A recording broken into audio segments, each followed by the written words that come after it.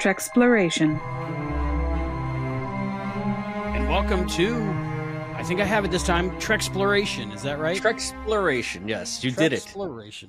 You did it, you did it, you did it in a minute. I did it. To you quote have the poets Hall and Oates.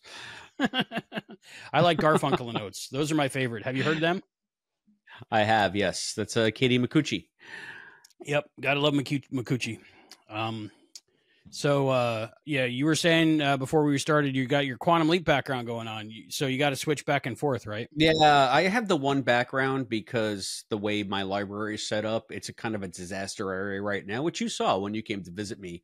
Right, it was nice a few weeks ago, and I have to get it redone. But this is the one corner I felt like I could make up into a somewhat decent background for our studio because you forced me, you've dragooned me into becoming like a YouTube sensation instead of just a normal podcaster that can go do it in a closet somewhere. You can still go do it in a closet somewhere, but not record the podcast. You got some nice closets at your place. Other people would call them bedrooms. Really. Yeah. Well, you know what? How deep do you want to get into this? I mean, that was supposed to be the baby's room, but that baby never came. So what are we going to do? Keep it as a shrine to a baby that never came? No, we're going to turn it into a nice big walk-in dressing room for the wife. She works hard. She deserves it. Exactly. Laura's an amazing person and real, by the way. Real. Yeah, and real. Found out. Rebecca's not. She never showed. But we had to do a quantum leap pod yesterday on First Contact Day.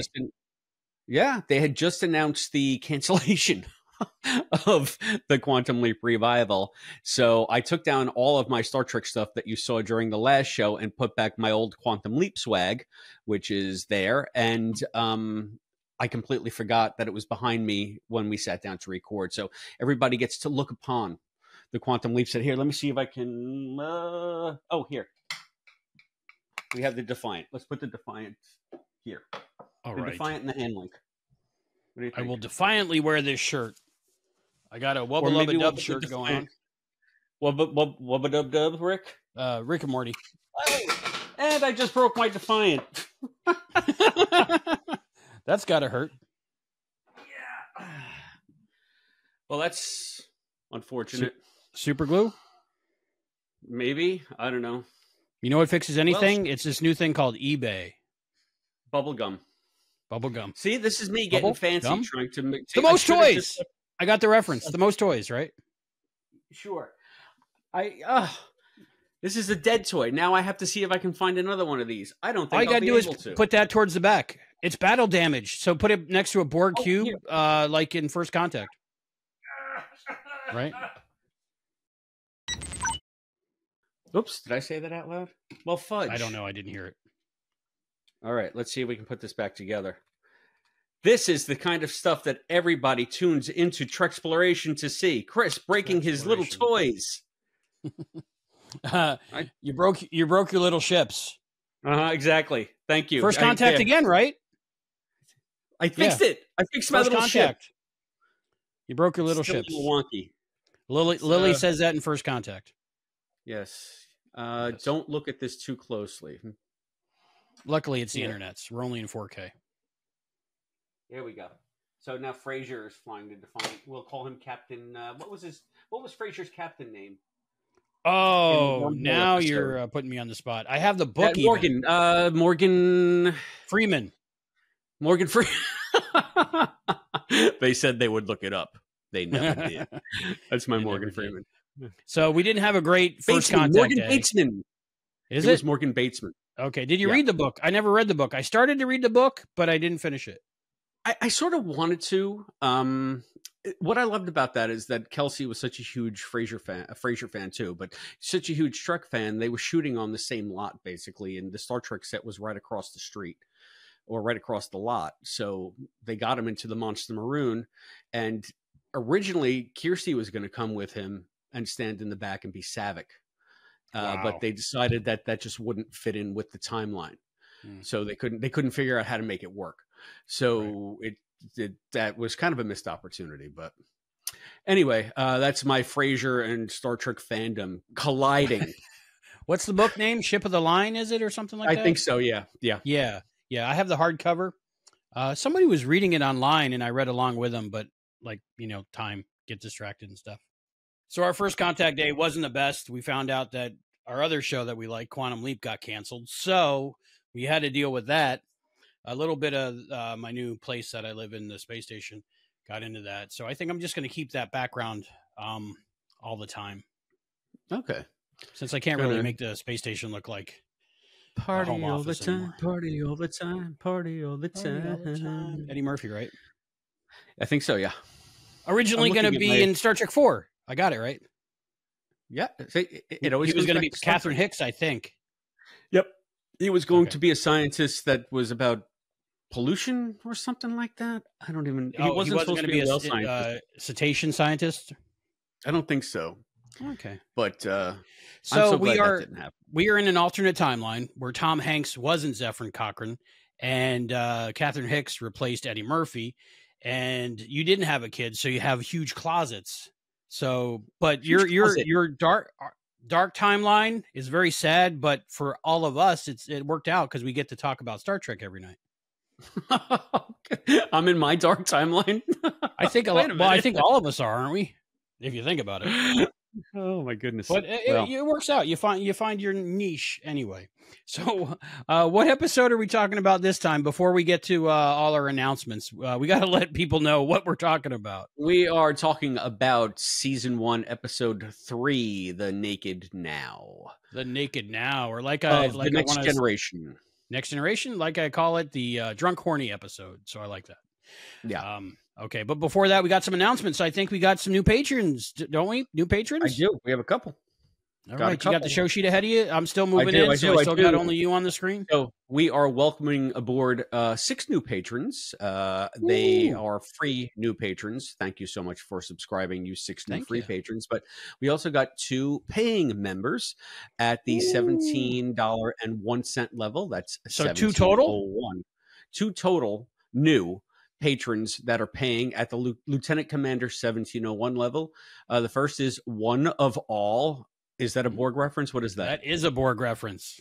From the guy who doesn't watch Voyager. You should have read these. You would. No, I think it's one. It's one that they made up. I found that out in communicating with them. It's one they made up. Because it was going to be one of however many patrons we had, but it kept changing, so they decided One of All. I see. So, thank you, One of All, for supporting us at the $17.01 1 cent, not 1 set, 1 cent. So they're a Lieutenant Commander level. Yeah. And we have another Lieutenant Commander on board. Welcome, Fantasy Fan, to the Patreon family. Thank you, Fantasy Fan, for supporting us again at the Lieutenant Commander level at $17.01. You can become a Lieutenant Commander if you go to patreon.com/Treksploration. What are the other levels? People don't have to be Lieutenant Commanders, do they? Which is awesome, by the way. I have to call up the Patreon. This is all new to me, so let's see. We're learning as we go. My page, they changed all of the Patreon, so I have to see actually how it works. Creator, member. Let's see. You're gonna have to cut this. Nope. Creator. Where do you find the levels? Membership, maybe. There you go. Or about. Let's try that. Okay, yes. We have a $5 cadet level, and we have a $17.01 Lieutenant Commander level. That's our highlighted tier, and we have 3 members there. We have the $47 a month captain level. If you want to become a captain, you can do so for $47 a month. See, 47 is a Star Trek reference. You can do the Voyager tier at $84.72 a month. That's 8472, species 8472. 8472 in the hizzy. And then we have the Badmiral level at $1,000 a month, which don't do that at all. Yeah, it's insane. Yeah, don't do that. We say don't do that. So you can find all of the good stuff that comes with those levels if you go to Treksploration Patreon. That's patreon.com/Treksploration. I promise you we'll get better at this. We're still kind of working this out. So yeah, we do have fancy new artwork there, though. So it's called Evolution. Amazing. We're going to evolve. We're going to have it all in our heads pretty soon. Yes, yes. Soon this will become second nature for all of us. So we have 3 lieutenant commanders now on our crew. We have cosplay Yeah. dad, one of all, and fantasy fan. Yes. So thank you to all 3 of you, lieutenant commanders. Welcome aboard. Welcome aboard. Let's see what we got going. And yeah, so naked now, huh? Naked now. You want to do the feedback later and the polls later, or you want to do polls now and feedback later? Listen, you are the producer. You tell me what you want to do, and we'll do it. All right. Well, my thought is, since we're kind of going in order, let's talk about the feedback we got for Encounter at Farpoint, if any. Okay, sure. I do believe that we got 1 letter, and it was from. Let's see. We got a letter in the post office box? No, I saw an email. That's what I meant. Oh, cool. So, yeah. So it looks like you put some feedback on here. I hadn't seen this one. It's regarding our first episode of Encounter at Farpoint, and it's from Brent Japp, who we heard from last time. Brent writes, "Good show. I'm considering the $1,000 tier. LOL." Do not do that. LOL, Brent. There's an obviously. LOL. Yeah. And we also got some feedback on the Patreon site from Tom from Cosplay Dad. And, I meant to bring this up when we were talking about Encounter Farpoint, but I guess, the conversation kind of got away from me. He wrote, "I was kind of waiting for the comparison of Riker/Troy to Decker/Aaliyah as a storyline rumored to have been written for Star Trek Phase 2, moved to Star Trek, the motion picture, and then on to TNG Encounter Farpoint. Is okay, but I think it suffers." I guess he means the relationship is okay. But I think it suffers from all the introductions. Okay, never mind. TNG. So he's saying Encounter at Farpoint is okay, but I think it suffers from all the introductions and groundwork being laid out. I don't know if I agree with that, Tom. I kind of liked the groundwork and the introductions. I think that was really the meat of the episode and what we needed. I think that the adventure of the week, whatever it may be, that's, I guess you have to have that with Star Trek. It's always that balance between character and mission, right? And I think that the mission was a lot less interesting than laying that groundwork and the interpersonal dynamics that we saw. So what did you think, Albie? I meant to talk about the Ilea and Decker thing and Deanna and Riker, but I think our conversation just took a left turn while I had that in my brain, and we never got back to it. But yeah, it was like a direct lift from Star Trek Phase 2, right? Yeah, yeah. And Persis Kambata was in Phase 2. She was cast in that. They had some I guess it was costume tests, or what do they call that when you do the screen testing with the costumes. Test, yeah. And they had Shatner and her in the Phase 2 costumes, which were, bloody awful. They just looked like kind of updated sort of TOS tunics. So it wasn't very dynamic. It still looked pretty cheap. But the one thing that I remember so vividly, because I didn't realize this, but Persis Kambata had this beautiful head of hair. Like she was just this glamorous, gorgeous model. And at the last minute, they told her that she had to shave it. I don't know if that's apocrypha or not, but I read that somewhere at some point. I've had many dates like that where at the last minute I had to say that. I don't know what that means. It's good. All these girls are in Canada. So yep. No, yeah. I've had real life girlfriends and dates and stuff. Not quite 47 of them though. But this is what we're talking about. Star Trek: The Motion Picture. If you haven't seen it, this is a special longer version. Not better version or special version, just longer. It's longer. I think that longer one might have been the one that they showed on ABC when they did like the TV movie, right?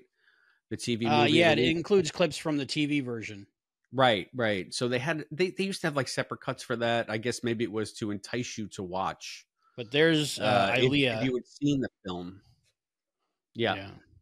This is kind of what our new artwork is kind of trying to go for, right? I wanted to get that sort of that cascading rainbow effect. I love it. So, who's doing our artwork? We got to thank them.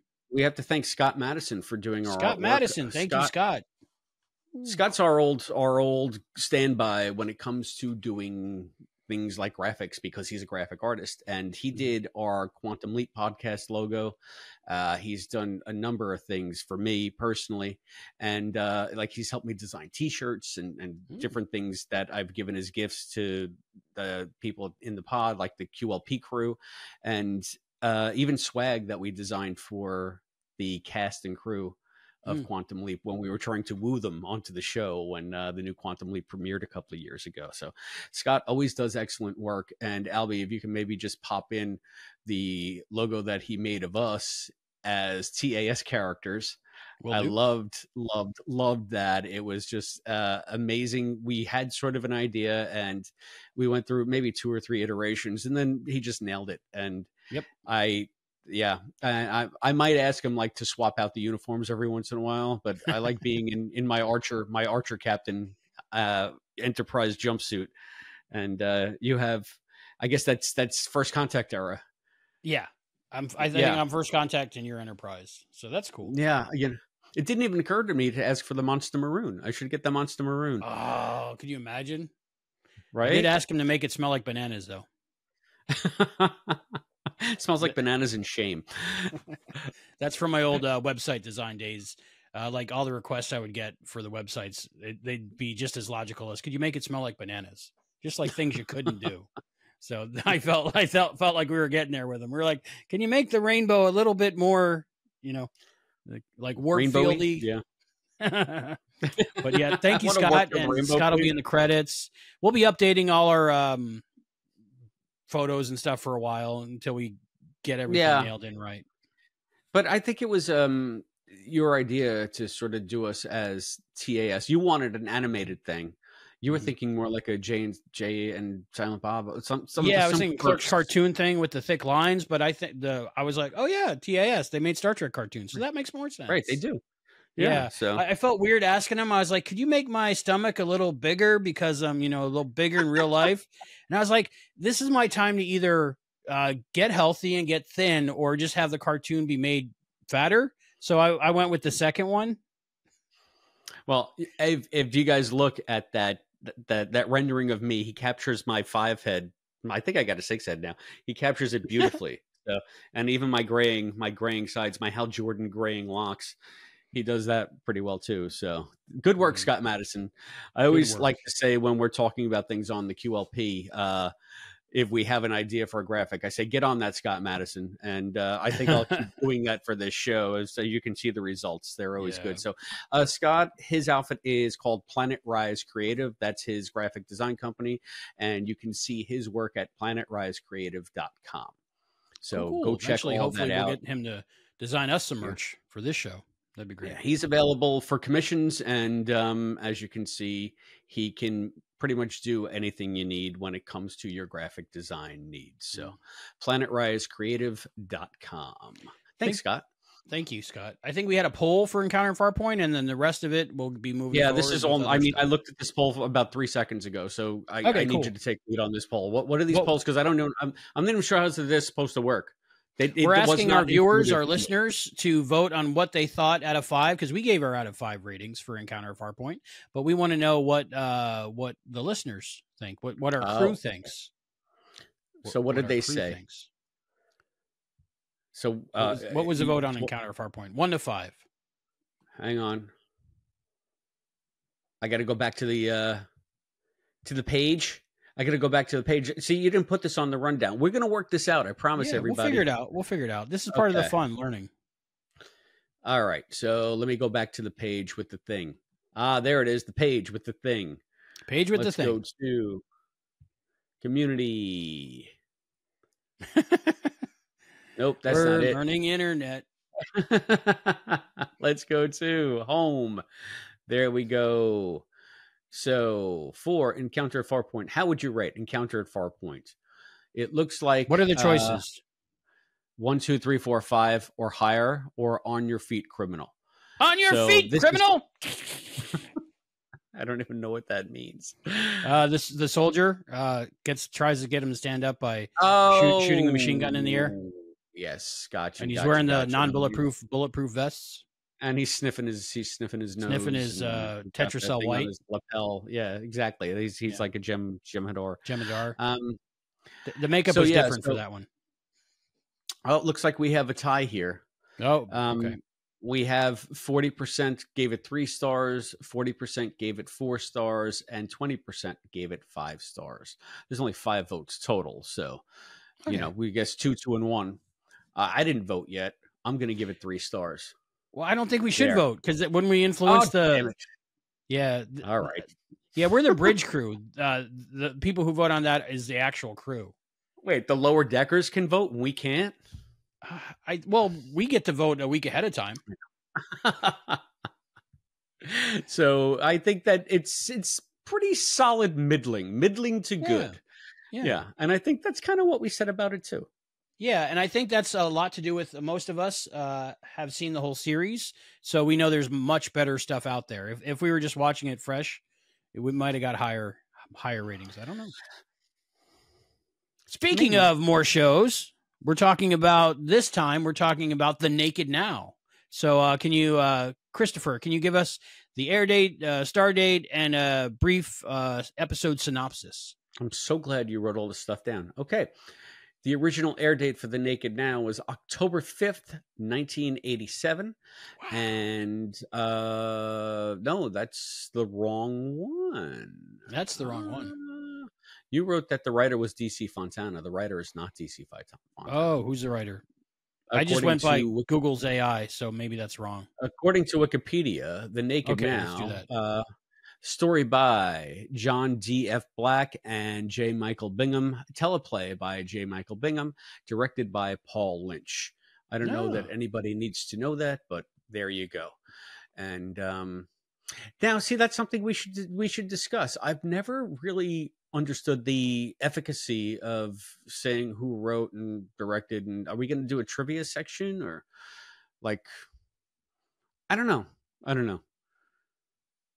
Like, I know, like with Star Trek, I think it's a special deal because usually a lot of episodic television, you see 1 or 2 names, maybe. But like when you get into the later seasons of Next Gen, and I think Enterprise was crazy with it too, and Voyager, there's times where there's like 12 people on screen. Who wrote it. I know, and so it just really becomes kind of tedious to read them. Yeah. I don't know. Maybe we should do a poll. Do you want us to read the writers and the directors every episode? There's the new poll. So who directed it? I don't know. It was. I can't make my way because I'm on the wrong rundown. See, this is. I'm sorry, everybody. It was directed by Paul Lynch. Paul Lynch. Okay. I wonder if they're a relative of Jane Lynch. Not sure. Maybe Merrill Lynch or Ensign Lynch, like you did for Ensign Lynch. That's my Alfre Woodard impersonation. Very good. I wonder if that was an homage. Maybe all those years later. Could be. Could be. Take that, Paul Lynch. So, what's the episode description if somebody hasn't watched it in a while? Okay, so I read this. I wrote this. So, coming to the aid of science vessel USS. It's not the Tchaikovsky, was it? Tchaikovsky. It was so hard. I don't think they were saying Tchaikovsky. They were saying Tsiolkovsky. Tsiolkovsky, I think. Tsiolkovsky. Coming to the aid of a science vessel. Insert name here, studying a collapsing star, the crew of the Enterprise is infected with a mysterious pathogen that lowers inhibitions and sparks a deadly race against time to find the cure and save the ship from certain destruction. Dun, dun, dun. Dun, dun. Sounds very familiar, doesn't it? The Naked Now. Yeah. Even the title of this episode doesn't make sense. Are we going into first impressions? What are we doing? It reminds me of another time, maybe. Like maybe another Naked Time. Like The Naked Time. Wow. First impressions, Chris. Let's go for it. Yeah, drive the bus here. Quite frankly, I don't understand why this episode exists. If you're going to go through the trouble of staking out a brand new Star Trek and introducing a whole new crew and a whole new dynamic, the second episode out of the gate is going to be a blatant retread of one of the more minor episodes of the original series. I mean, The Naked Time is a pretty good episode. There are some fun moments, but I wouldn't call it an all-timer. Maybe some people would disagree with me, but I think it's just a solid episode of TOS. If you're going to sort of stake your claim for a new generation, this is the one that you're going to just rip off and reference back to the old show with. I just don't understand why this episode exists. How about you? I'll disagree with you a little bit. First of all, Naked Time, I like it. It's fun. But it's a when I first think of that, I think of Naked Sulu or Topless Sulu with a sword, drunk, just swashbuckling around the Enterprise. There was a couple reasons why they made this. I believe if you look at this episode and The Naked Time, they're earlier on in the runs of Star Trek, and it really helps you understand the character better because all their inhibitions are down. So it kind of is an excuse, like a writing tool to let you in on their inner people, their inner secrets, who they really are when they're not being all prim and proper. Okay. So you tell me, though, is this a second episode? No. You really need to establish these characters and who they are when they're being prim and proper before you go to the trope of breaking down all of those inhibitions and making them play against type, so to speak. And that was another reason why I just found the timing of this episode so suspicious. And that's why, if you recall, if I asked you last week when we were doing Encounter a Farpoint, if there is in this first season production order versus airing order issues like there was in the original series, because this strikes me as like an episode 6 or 7. Because you need to get to know these characters first before you start changing it up like this. And I thought maybe this was one of a later episode that got put first because of reasons. But you're telling me, no, this was always supposed to be episode 3. It's even production code 103. So yeah.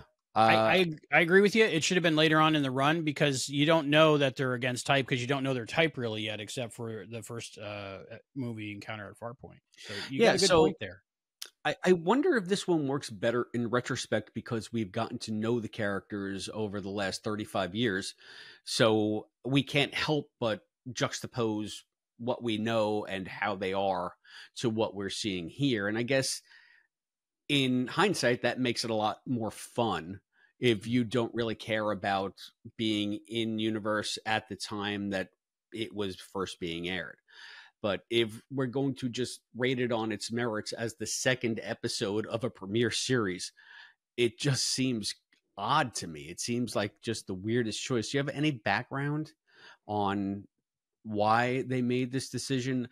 I know that, and I asked this because I know that you do a lot of like extras and behind the scenes stuff. And usually I just watch the episodes, I talk about the episodes, and then I'm done with it. I don't usually delve into that stuff. I've watched a couple of documentaries about Star Trek, Chaos on the Bridge being one of them. It's the only thing I've really watched, though, about like the background of Next Gen and how it all came together.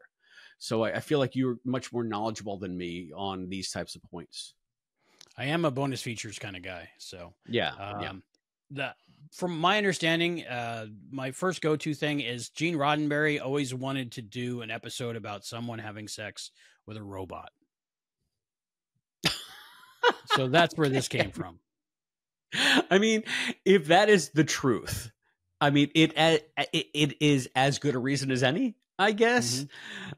But here's where I think that this episode, aside from the timing, if you're going to do an homage to Naked Time, the Naked Time wasn't about them all getting intoxicated. The Naked Time was this virus breaking down their inhibitions and making them not drunk, but vulnerable, making them all embrace or be consumed by their deepest inner fears. And the Sulu bit was an exception because he was just having fun. But I mean, we get the culmination of this episode is like Spock's crying because he could never tell his mother that he loved her. Kirk is like so consumed with his need to be on the Enterprise that he hates it. He's like, never lose you, you know, and it's like, but he realizes the sacrifice that it takes to be the captain. You know, Riley, the Riley Wesley thing. Yep. Yeah. One more time, you know, that you know, that was a huge parallel. But they did have some fun with the Riley and with the Sulu, but then it, you know, stuff got real as well. And I feel like it never really gets real in this episode. They just fall back on everybody's drunk and horny. And horny. That's why I'm going to give this episode more of a pass than you are, because I was 12, and I don't know if you remember being a 12-year-old boy, but I was horny all the time. So when I saw this episode, this is the first time in my entire life that I saw underboob. Oh, really? Yes. Now, I thought that it was especially incredible that and polite, really courteous for all of the dead orgy goers to have their hands artfully and, you know, stylishly draped across all of their boobs, you know, so that there was no nipples on TV. You did see some butt though, and I don't know if that's now just evident from the. Yeah, I think some guy butt was evident, maybe some lower sack, maybe some taint. I don't know if we're allowed to say those things, but I don't think they ever envisioned it being like on Blu-ray and 1080p with 4K scans on a 135-inch screen. But I was like, I think I see things I'm not supposed to see. Yeah, maybe. But if all their inhibitions were down, so much so that they were like, yeah, do it, blow us out into space. Are they really going to be covering up their nipples? I don't know. We're wearing claws. No, that's you know, I think that, you know, the first thing that we see is that Geordi is hot, right, when he gets infected. So that's why maybe they want to cool everything down, and they find that frozen room. I never connected that. You know, but here's one thing. Okay, I will give them this. If this is a pathogen, a virus that somehow spreads through touch and through fluids, then through sound. It works. It works for the virus. It works in the virus's favor to make everybody horny because it wants everybody to exchange fluids. So same as making you cough and sneeze. Yeah, right? It makes sense to me. You know, it makes sense. So So the towels kind of make sense too, because maybe that was after they're horny, and I remember, you know, afterwards you might need a towel to clean up a little bit. So I'm thinking in universe it all works out. But I remember as a kid watching that episode and rewinding it and pausing it in that area because I was hoping to see a boob, you know. You know, your VHS tape was like it was creased in that spot. Yeah, yeah, it wasn't doing good. But you couldn't. But I had the best possible version at the time. Right? I had the collector's edition, right? What made that the best possible?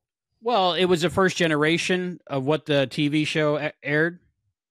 So this is Naked Now and Code of Honor came out.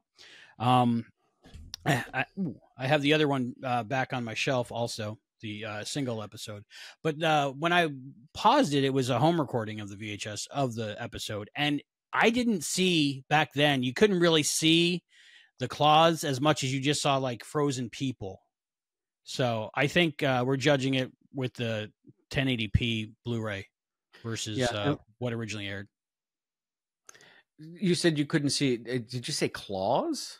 Claws, like towels?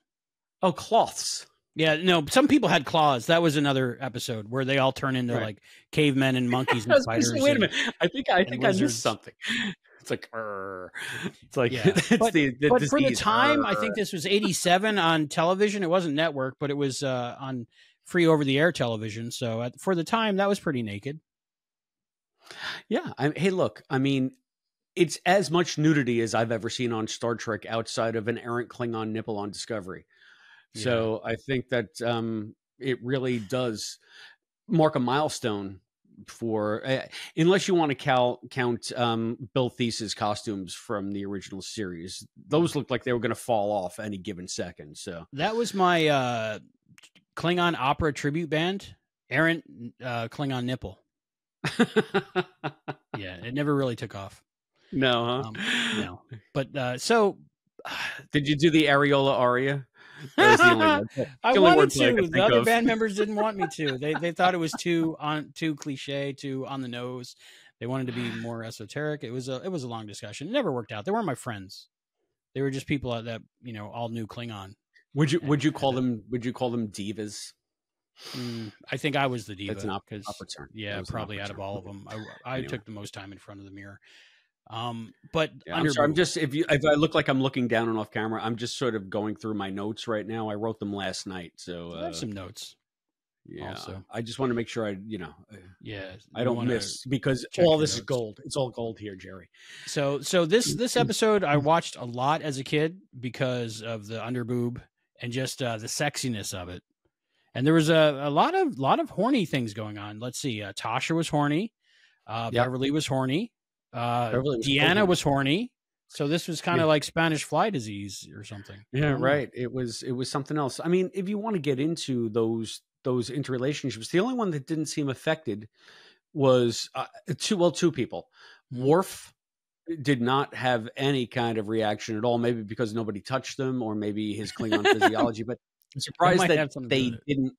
Why didn't they use that as a plot point to have him help? And also you can highlight the Klingon. This is the most interesting character on the ship. If you're a Star Trek, legacy Star Trek fan at the time, watching this episode, you have this Klingon on the bridge that you've barely scratched the surface with.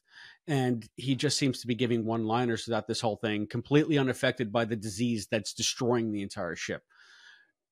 What? I mean, but let's send Data, who's obviously, somehow compromised by this. If you prick me, do I not leak? I know Worf was a late addition, so they might have had the script written before Worf was added, because Michael Dorn was the last to join the cast.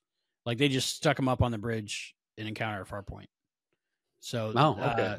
We don't get more Worf scenes, I think, until halfway through this season.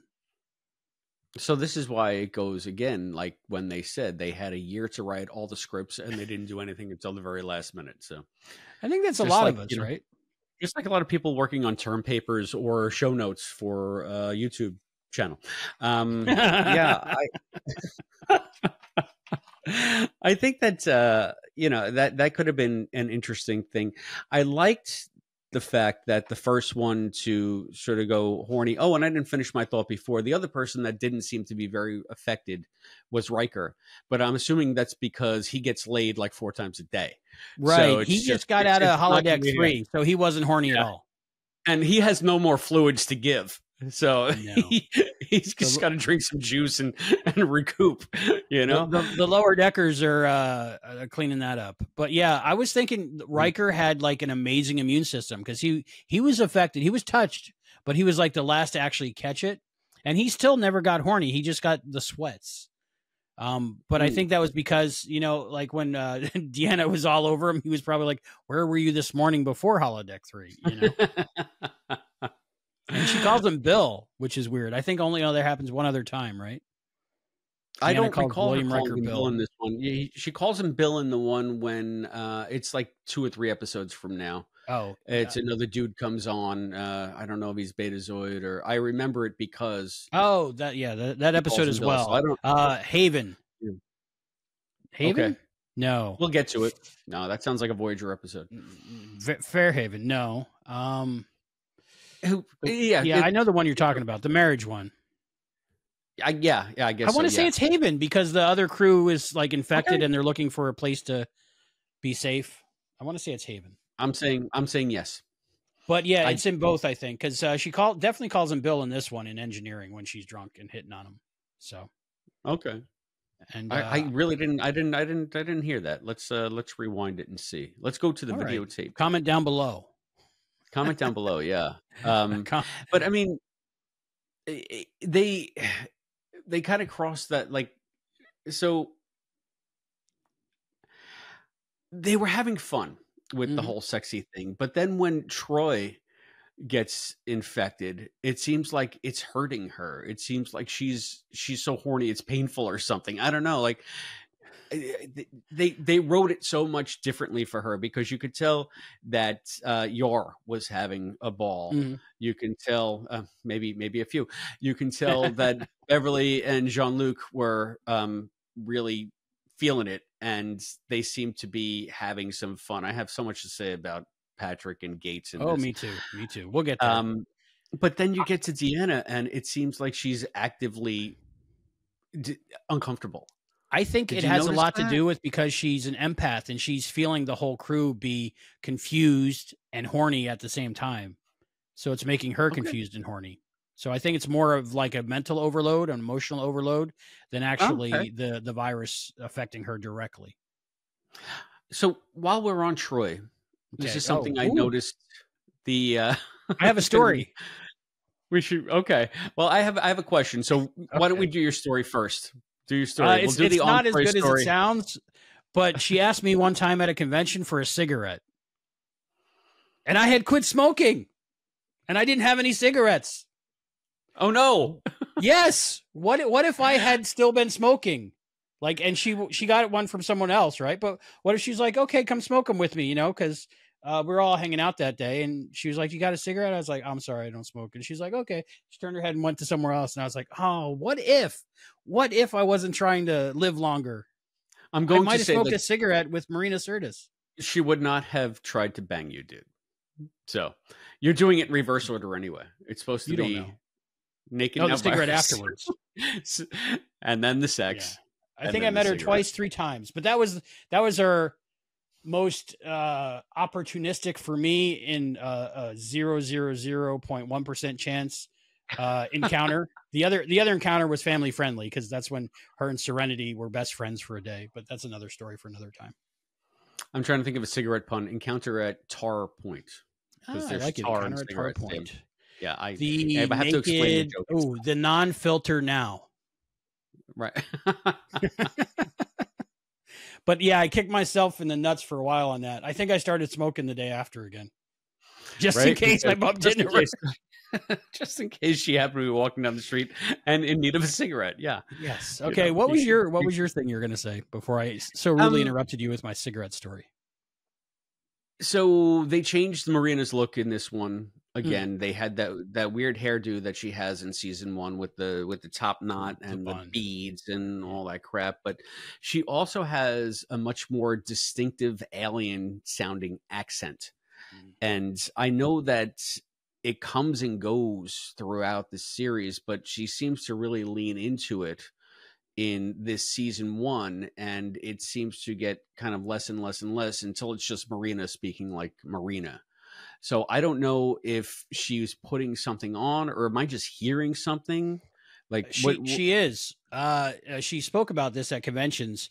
Marina said she was a British person trying to do an American accent, and that's how it came out. And they thought it was good for an alien accent, so they told her to go with it. So gotcha. That's what that is. Yeah. Oh, so it was a bad American accent, but it does sound weird, especially when you meet Luoxana, her mom, who speaks perfect English. Yeah. You're so, like, I mean, that's what happened there. You know, it never even occurred to me that Marina sounds British. She just sounds like Marina. And maybe I just don't notice British accents that much anymore. She sounds British in real life. Okay. Big time. All right. I met her 3 times.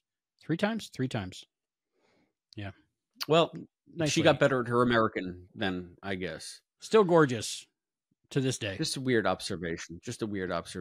And I feel like they're trying to do everything they can to make her less attractive in the first season. I don't know what it is. First with that fright wig in Encounter at Farpoint, and now this weird whatever wig with the it's just not appealing. Well, they make up for that later. They'll fix that when she's, I think, drunk again or influenced by something, and she answers the door in that. Yes. I knew you were going to go there because always my brain goes there once a day. What can I say? And you need a cigarette, and then it needs a cigarette. It's going to be all sex jokes, huh? I don't That's smoke what now. This one's about. But if I ever go to another Star Trek convention where Marina Sirtis is, I'm going to stop on the way and have a pack of smokes. Okay, where do my we go jacket. besides okay, so now you're talking about how you wanted to have sex with Marina. All right, so No, I next just wanted to get to know her, maybe date her, maybe take her to dinner. We're no reason to be so crude. I just wanted to hang out with her, you know. Anywho, but Anywho. Beverly is very horny in this episode, and her and Patrick together are amazing in these scenes. I love it. I will die on this hill, and I will fight you Okay. to the death over We this. will differ in our opinions, I'm sure. Patrick Stewart is maybe one of the finest actors to ever Mhm. tread the boards, to ever get in front of a camera, to ever play a character, any character. He is world class. I have never seen a worse performance from anyone on Star Trek, including Bill Shatner, than Patrick gives in this episode. What? He Come is on. awful playing drunk. What? Awful. What is this where he's just like doing these little skips? I And love the hop. I have that written the down in my snap. notes. Captain I Picard mean, hopping. I have to say I thought that the scenes between Beverly and Jean-Luc were fairly cringe Mm-hmm. in the beginning, but the chemistry between Gates and Patrick is always there. So it's like the kind of the smoldering undertone works, but the comedy overtone is just unwatchable. And I had such mixed emotions because, again, I've said this in the first episode. Gates is a strikingly beautiful woman, Gorgeous. and she's like just giving him the eye. And I never knew how much I loved these front zip uniforms until this episode.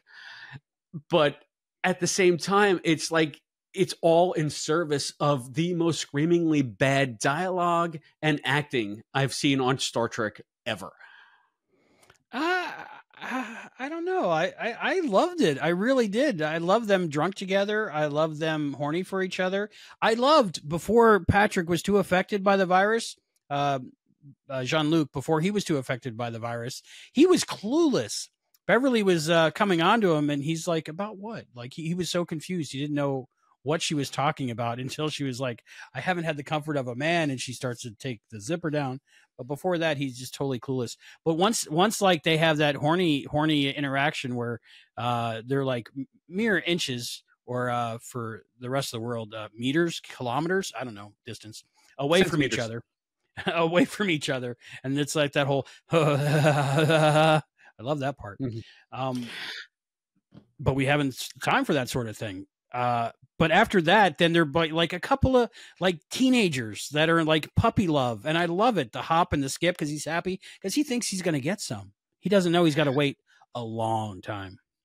Yeah, and it happens off camera. Right? Yeah, we don't get to see it either, and I don't mean the act. I just mean the fact that they're even a thing. We joined it after it's over. They were a thing. You didn't get to see it. Now they're not a thing, but they have this thing over here who's kind of half Borg. Spoilers. But read that book I told you about. Q are cordially invited, about their wedding. It's a really great book. I'll put that on my list. Yeah, but I want to. Horny Beverly is amazing, and I don't mind Horny Beverly, but again, going back to the conceit of the Naked Now or the Naked Time, you had the vulnerability coming out, and how much more interesting would it have been instead of having Patrick do bad comedy, instead to have his inhibitions slowly crumbling and him reluctantly admitting that he is so super attracted to Beverly, but he feels he can't act on it because he's even said this in future episodes. Well, you're Jack's wife. And maybe he's tormented about that. Maybe he's conflicted about it. Maybe he feels guilty that Jack died while under his command. And he had to bring this woman's husband's body home to her and her son. Yet at the same time, he's totally into her and really, really wants her sexually.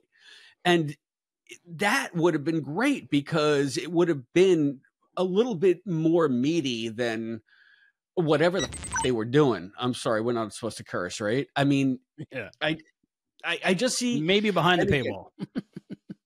Yeah. And this is, again, maybe this is hindsight, knowing these characters after 35 years, projecting what should be, and this is episode 3. So maybe they hadn't established that dynamic, but they kind of hinted at it a little bit in Encounter at Farpoint. And I think it was supposed to be there from the beginning. I mean, that was the Sam and Diane, will they, won't they kind of thing. So, again, another missed opportunity. I could maybe see the Worf thing if they just threw him in last minute. Okay, we didn't have a part for Michael other than to sit there. But if the Jean-Luc Beverly sort of will they, won't they was going to be an issue throughout, then why not use this as a perfect opportunity to really play that up and to establish the fact that they want to, but they feel like they can't. So to me, it's a lot like Coming of Age. I did a interview with Sandy Fries, Professor Sandy Fries, friend of mine, who wrote the episode Coming of Age, which is the 19th episode of season 1, where we find out more about Wesley and Jack Crusher and what happened to Wesley's dad. Captain Picard had to make a decision of who to save, and he chose not to save Jack. So I don't know if they were friends and he knew Beverly and he decided not to save Jack. But in Coming of Age, in that simulation that Wesley goes through, he has to choose between somebody who's incapacitated and somebody who's just scared and like frozen out of fear. So if the example's as similar as it seems, then Captain Picard picked the person that couldn't help themselves. That's who he helped when the other person could have helped themselves, which was Jack Crusher. So I'd like to know more. I don't know if Memory Beta has any information on like that backstory, and maybe there was a love triangle back then. But the main thing I take away from this episode is they were horny for each other. They wanted a relationship. I think you're right about Captain Picard being like feeling guilty about it, what had happened, and he couldn't take advantage of that. And it takes them a long time. This is less of a Sam and Diane, which I would have really liked. More of a, we find out here, and then we skip to season 5 or 6 where they're attached. You seen that episode yet? Where they're connected by their brains? Yeah, but that's the one I remember when it's like she says something, why didn't you tell me that you were in love with me or something like that? Yeah, we really don't find out much between the two. Because you're Jack's wife, you know? Yeah. You were, that's what he says. You were Jack's wife, so I couldn't, And I think that's as far as they ever really acknowledged it openly after this. But again, if I've seen these episodes, I've seen most of them only once, and I'm only in the middle of season 4 on my proper rewatch, which I'm suspending now because we're just going to go through all of it again anyway. Oh, cool. So yeah, then we see that they're divorced and all good things. And that's not a spoiler because it's on the action figures. It says Beverly Beverly Picard, Captain Beverly Picard. Yeah. Later on, that's in Picard, that's an alternate timeline. That's a different timeline. Oh yeah, that's true. But they do get married in that book. But that's a Memory Beta thing. Yeah, that's not canon. But they did. Yeah. But we do know that they did eventually, get together and have Jack. In Picard, were they married and divorced, or were they just together and not together? They never said whether or not they were ever married or how Jack came about. I mean, it just only stands to reason to me that they would eventually do something to consummate this years long relationship, especially if they're in professional circles where, they haven't met anybody else, or it's just like, I guess you get to know somebody and they're in the environment that you are going to be in and you're with them. And I think I love to steal this term from the movie Vanilla Sky, proximity infatuation. Yes, that's the only thing that works for me. Yeah, but I mean, she's there. Yeah. She's available. He's there. He's available. They both know each other. They both trust each other. They both had, countless adventures and misadventures together. So why not just, make this thing real? Let's just take it to the next level. Doesn't mean they need to get married. And I don't know that they ever really discuss marriage that much in Next Gen at all. I know that we have the Betazoid thing, and they do in the original series. You see Kirk performing a wedding in the beginning of Balance of Terror. And Data's Day. Keiko and Keiko and Miles. So, you know, getting married is a thing still, but original series too. You don't really have to, you know. Where they almost get married. Well, they almost get married and then the guy dies. Yeah. In Balance of Terror. I like that proximity. What?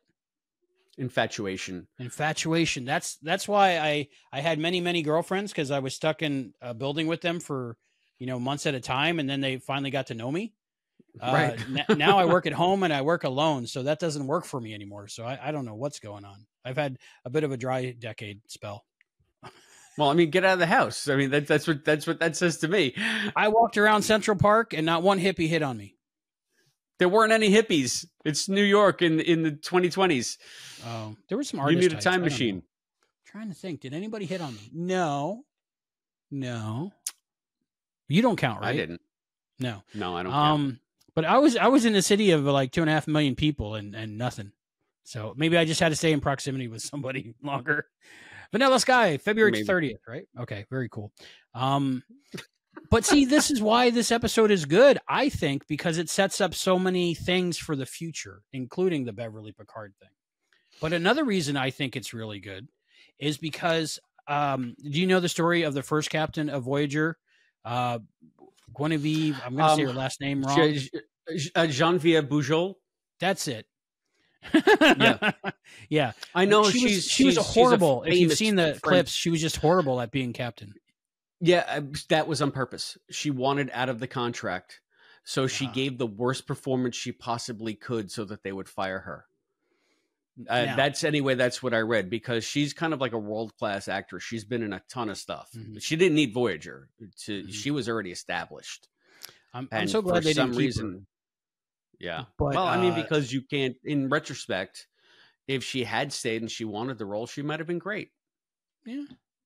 But my point is, Picard in Encounter at Farpoint and the first part of Naked Now seems kind of like her performance there.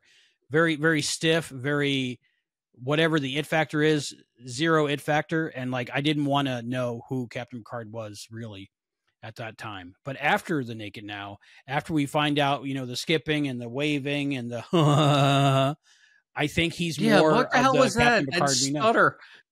I don't know, but I want to do that. That's kind of like he's trying to control all of himself and just it comes out. The horny comes out as a vocalization. That's my only thought. Yeah. And they're right there. Why didn't they? Yeah, they kiss later, but it's not him. I think, right? Or you're not there yet. I don't think they kissed at all. I don't think either of them kissed anybody. Oh, it's in my super edit on Trekaholic of the 4K Picard song. I put all their kisses in there, so. I don't recall them ever kissing once. Because they ship them. It's because it's not the real Captain Picard. What is the one where he's like trapped with aliens and all he can eat is poison jello or something? The Mirror Universe. Yes. That people know what I'm talking about. But is that the one where they have to open the door and then the door turns out to be another door behind it? There's a Nausicaan guy that's sitting on the bed and the Nausicaan and Yeah, but so it turns out to there's be the Breen ensign. Yeah, there's a fake Picard, and that's who Beverly kisses, I think. Oh, okay, that's right. Because he comes in, he's all horny. He makes her dinner, he kisses her, and he's like, "Okay, you can go now." That was awesome. That was awesome. Yeah. Take that, Beverly. So I liked all their interactions. I like if I was drunk, I'd probably be acting like that. I probably do act like that when I'm drunk. I don't know. I had a iced tea on Long Island once, so you could tell me. Well, listen, I mean, if you did act that way, you didn't do it toward me. All right. And, there were plenty of people in that restaurant, though, where you had that. And our server was named Alexa, and I didn't tell my joke. I was going to be like, Alexa, steak, please. But I didn't. I'm sure she never gets that. Exactly. I knew I was going to be like the third person in that hour to do that, so that's why I didn't do it. But I think what did come out was I went, whatever Picard does. I don't know. Well, all right. So I like it. So who else was horny? Okay, let's talk about Tasha. Yeah. let's talk about Tasha. Tasha. Let's talk about Tasha and Data. Tasha and Data. Before Data, she's making out with somebody else in the hallway. Right. She just grabs him and kisses him. And he was looking horny at her, right? But this is interesting. There's that sound that when the virus transfers from one person to another, there's that sound when they're kissing. It's like Jason's coming to get you. Exactly. It's just to let you know that the virus transmitted. But in this case, the guy in the hallway is just horny without that. And he's just looking at her like, hey, what's up? Yeah, she just grabs him and starts kissing him. I mean, so I don't know that he had a chance. Mm-hmm. I kind of liked the way that Denise Crosby. I like the way that she played it because Yar is always so super straight, and she looked to be like the only one that was having like fun that seemed legitimate. You know, like Patrick's the quote fun parts of that to me, like I said, were painful. I think Denise nailed it, and I loved when she's just going down the hall and like snapping her fingers, and she's like all swaying. And I realized that's where Tobey Maguire got his inspiration for Spider-Man 3 when he was evil Peter Parker. I mean, it was kind of like that vibe when she was walking down the hall. The hips. Oh my God. Yeah, it's a lot of fun, and you know, it's nice that they were able to give Denise something to do other than stand behind the horseshoe and bark out orders about shooting something. And I don't know that we ever got much more development out of Tasha. I think we've gotten some. And I'm going to rip off the mission log guys here because I think that they nailed it. They said that Tasha could be a really good character when they bothered to write for her. And I think in this one, they actually bothered to write for her. So she became much more interesting and three-dimensional. But that varies so much in the short time that she's on the show. I think some episodes serve her better than others. This is one that serves her better. And you would expect that she would have been a bigger character because she has a major role in Encounter at Farpoint. I mean, I think she's got as much to do as Patrick does. And in this, she's front and center as the main vector of the virus, her and Geordi. And, you know, episode 4 as well. I'm trying to remember what episode 4 is. Code of Honor. Oh yeah. Code of Honor. Yeah. She's a focal point in that one as well. So they were really, they were banking heavily on this character. So that was nice to see. What is it with Data? And here we go. I'm glad they started writing away from this stuff because it just doesn't make any freaking sense. He has no idea what colloquialisms are. Like, why would one wish to search for a needle in a haystack or whatever? It's just like, I don't buy, like you said, what did they just take him out of the box and turn him on? He went through the freaking academy. Like, how does he not know just basic terms like figures of speech? Igniting the midnight petroleum, stuff like that. Yeah, I get it. He's a robot, so he's got to have sort of that weird, I don't get you wacky humans kind of thing. But it just doesn't play. It doesn't play at all. I'm trying to think what else they could do, because that's the big thing I think in season 1, part of season 2, and then it comes up here and there. But mostly season 1, and that's just because every episode they need to remind you, if you haven't seen any other episodes, that he's a robot. I guess, yeah, maybe it's a victim of the TV of the time, right? Like because you're not watching them all, or maybe you caught this episode 5, and I've heard good things about this. Oh, he's the robot guy, yeah. So be a robot guy, yeah. So you got to reintroduce everyone every time, pretty much, for the first season. And this is also a victim of, it was made in 1987. Because I mean, besides that, because now we have AI that would totally be able to pass the what is it, the Turing test, or is that what it's called? I think it's called the Turing test. Yeah. Yeah. But besides that, we have like internet searches, and one of the scenes here is Riker comes to Data and asks Data to search computers to find out somebody somewhere at some time taking a shower in their clothing. So that's like just a normal search you would do now, just on your communicator that you carry around. But by then it's probably in a neural implant, right? in the 24th century. You just go, oh yeah, these are all these people that took for showers in the Data closet. anyway. I would think that Data would have some kind of Wi-Fi access to the computer. But back then there was no search looking at a screen. engines. There was no internet. You know, if there was, it was very rudimentary and mostly like bulletin board based and stuff like that. Mhm. So all the pads you couldn't could just only ask have a like one question and book. get an answer. Yeah, I guess I did like that scene though when he's scrolling through the library computer and they do have the schematic of the original 1701. That's in there, and also Gene Roddenberry on the body of a bird. Oh God, okay. Because he's the great really bird of the could not let go that great bird bullshit, huh? All right. But it's in there. It's in there. The Okudas hid some stuff in there, so that's pretty cool.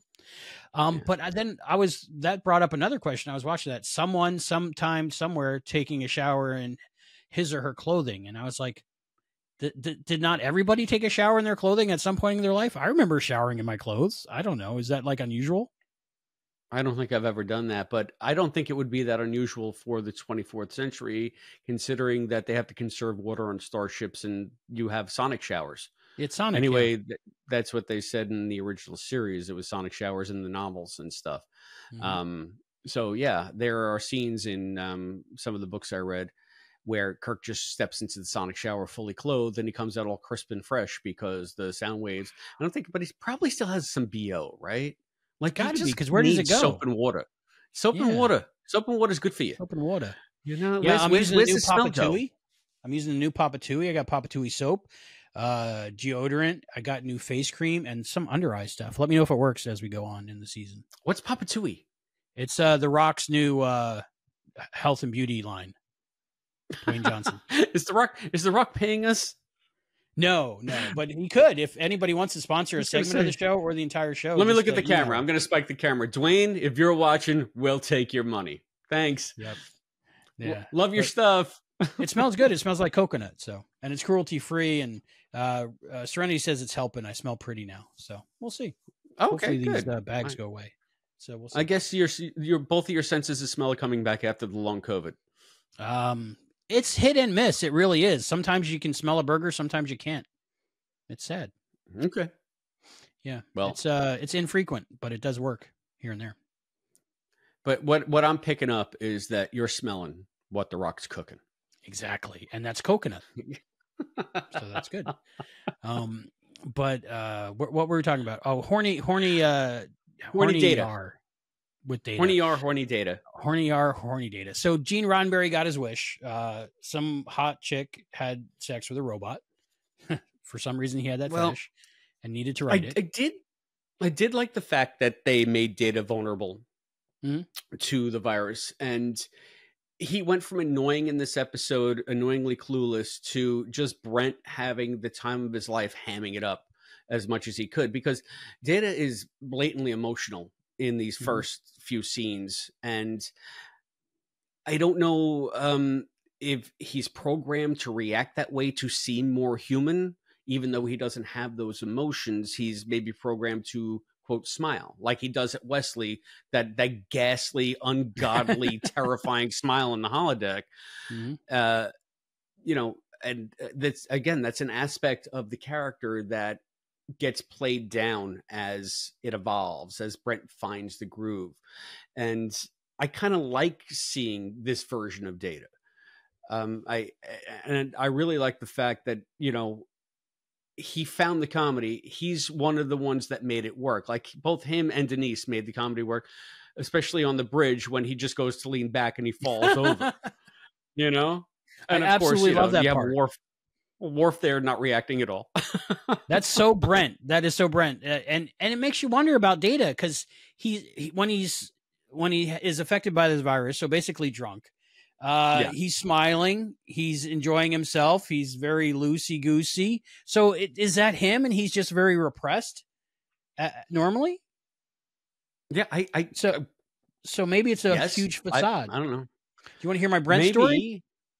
I'd love to hear. I have maybe some headcanon about how it's affecting him.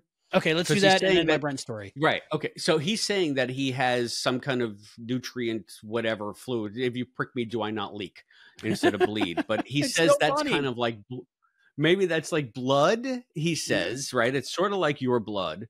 I have pores, I have skin, I have blood, and maybe the virus is in there making connections that otherwise would not have been made between like his positronic network and his nutrient gel or whatever's running through his veins, and creating new pathways. So That it's kind of conductive. either isn't, yeah, it's either he wasn't programmed with them, and now it facilitates sort of these connections that weren't there, or he hadn't evolved to the point where he could access that programming yet, because I think that becomes an aspect of his character as he goes on. He's supposed to very learn. good. He's supposed to evolve. Very So good. maybe I like it. maybe it sort of jump started some of that evolution that should have happened more naturally over time as Soong had designed him. That's what I think. And then once they cured him, those connections went away. And this might be an alien virus that is highly adaptive. So it adapts for humans, and then it went into an android body and adapted to that system to try to survive. Fluid's fluid, baby. And propagate. He's fully functional. That's what he says. That's what he says. He could spread that virus just like everybody else. Brent is so what's funny. the Brent story? He messed with me once.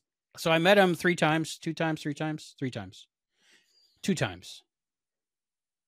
I was in the same room with him 3 times. I met him twice. So the first time I met him, I got a photo with him. Right. And he's like, "Oh, hi, how's it going? Do I know you?" I was like, "I don't think so." 'Cause I would remember that. And he was like, "No, it's like, is it Al, right? Albert? What is it?" I was like, "Yeah, Albert. I go by Al or Albie." And he's like, "Yes, Albie. How you doing? You don't remember me?" I was like, "No, I think I would have remembered you." So he's like, "Yeah, I think I met you before." I was like, "Oh, well, that's, and I'm meeting Brent Spiner while this is all happening. And I'm not realizing he's messing with me. Right. So I get my picture with him, and he's just great. He spends about 5 minutes with me, which is crazy because the line's down the hall because he's Brent freaking Spiner. Right. Mm-hmm. And I'm leaving, and I'm just like, what just happened? I don't remember meeting him before. And if I did, how would he remember me? He's met 10,000 people this year, probably. Right. So I'm walking down the hall, and I'm going to get my picture because back then they printed out the picture and left it on the table for you. And I'm like walking down the hall, and I'm like, I look down, and I'm like, I have my my convention name tag on that just says Albert on it on the front. You didn't pick up on that, did you? No, he was just messing with me the whole time. Love him. I'm sure he does that all the time. How many times have you met the cast members? All together once when they came to Orlando for MegaCon. It was all about the Next Generation when they were on tour, and I met all 7, 8 of them at the same time. I didn't get a photo with all of them. I got photos with the ones that I hadn't had photos with before, so they're all separate because it's like $150 or something each one, and I think that it was $800 to get it for the whole cast or something, which makes sense. But how many have you met multiple times? Frakes a bunch, Marina the most, I think. John Delancey twice, Patrick once. I never met Tasha Denise. I never met Denise. She was there, but I didn't pay the extra $200 because I was still a little mad at her that she left the show because I didn't know the full backstory back then. How about Gates or Michael? Gates I met twice. Once at a photo shoot, we got a photo with Serenity and me and her. And Gates actually held Serenity, and Serenity was playing with her necklace and stuff. And I was like, "Oh, I'm so sorry." And she's like, "No, I love babies." And she was like, just, goo goo goo with Serenity. Brent did that too. It was really cool. But the other time I met Beverly, I'll say that for another time, but it's a good story. Okay, cool. But yeah, a bunch of them. I met a bunch of them. These are my heroes, in real life and on the show. Kind of like you. Denise came to one of the Icons once, and she did a stage show. It was pretty funny. Like, it was kind of like an improv comedy thing that she was doing with other guests that were there. I feel like Claudia Christian might have been one of them. Oh, I love her. And I interviewed her. Yeah.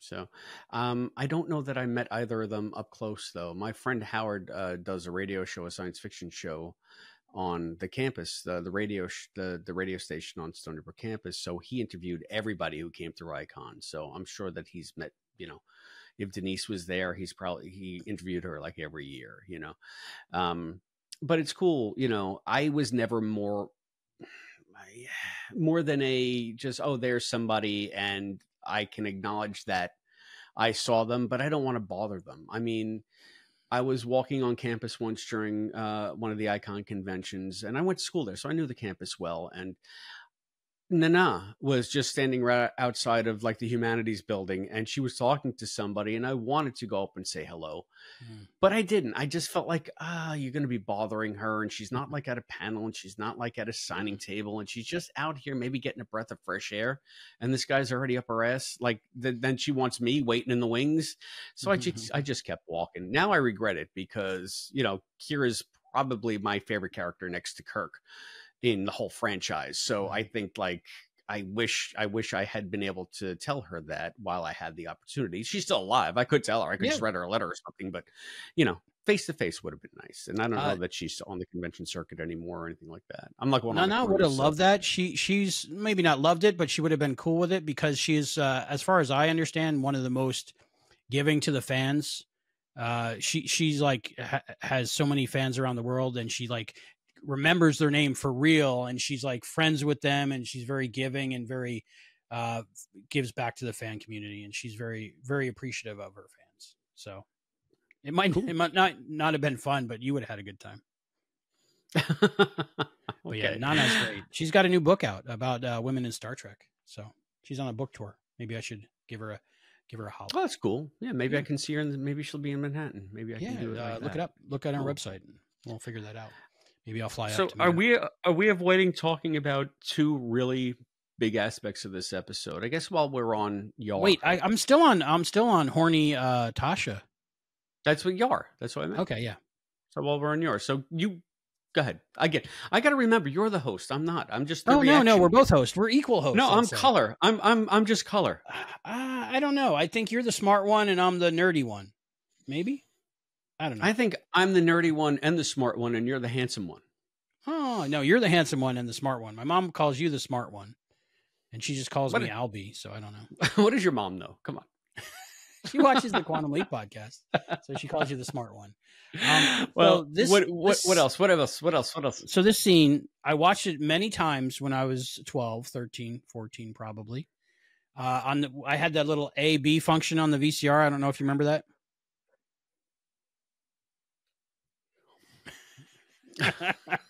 Sorry, I was showing. Inside joke. Yes, bread restaurant. The AB. No, I had the AB switch where you could go between like cable output. Oh no, and this is more like it plays a section of the videotape, and then it stops it, rewinds it, or it rewinds it, plays it, rewinds it, plays it, rewinds it, plays it over and over again. No, we didn't have that. That sounds like a recipe for disaster. It loops the tape. So so I watched that part on loop a lot. I really appreciated Tasha in this what part? The part where she's coming on the Data, and Data is all like, I'm fully functional, you know? Gotcha. So when she's standing in the doorway. Yeah, when she's standing in the doorway. With and when Superman she pushes him into curl. the bed. Yeah, with the Superman curl. I always found that an interesting scene, because I'm assuming at the time that Data was a virgin. And, you know. I mean, he didn't know about needles and haystacks. I don't think that, so... yeah, he's not a man of the world. which I think would be weird. Like after this scene that happened, it makes sense moving forward with his thoughts and feelings towards Tasha, because Tasha was his first. But I always found it intriguing, because I thought my first time would be like that. But that somebody would just accost you and throw you down. Yeah, but that never quite happened. I mean, that says a lot about you. But well, I always thought I was a robot. I used to think I was a Vulcan, but then I thought I was a robot. But okay. I really enjoyed that scene, and I really enjoyed what came out after it. Another thing that happened in The Naked Now that affected a lot of Next Gen moving forward, which was the affection that Data felt for Tasha. You know, with anytime you saw like his effects around the room or something that was important to him, it always was that hologram of Tasha. So. Yeah, and they even played that up in season 8, also called Picard season 3. Picard, yeah. So yeah. he never quite lost the crush on her. I did find it odd when Tasha was coming on the Data that she was giving her backstory as well.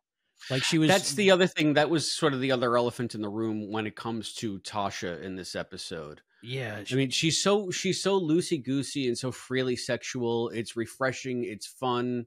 Mhm. It's great. And then she's talking about being 9 years old and running from gangs, or even think she was 5 years old. Like she said, she was alone for 10 years, abandoned basically on the streets. And yeah, she was from 5 to 15 running from gangs. Now let's have sex. Like, yeah. So what? Who wrote that? When I was younger, I kind of just glossed over that, and that was just, exposition. But now I think, looking back, now that I'm older, that I'm thinking that her trauma caused her need to be overly sexual, maybe, and she thought that maybe that was her only true value. That's only people wanted. So she might not have even been horny. She might have just been trying to.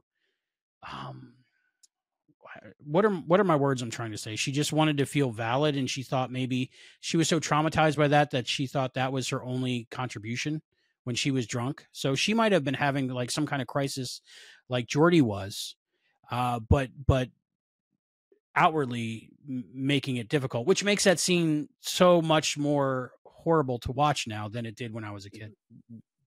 Yeah, I hadn't picked up on that at all. I mean, I guess down in the comments below, people can tell us where we're idiots about this and what might have been going on. Or it just, to me, was such an odd juxtaposition to, just bring that up so casually in the middle of what is ostensibly a fun scene.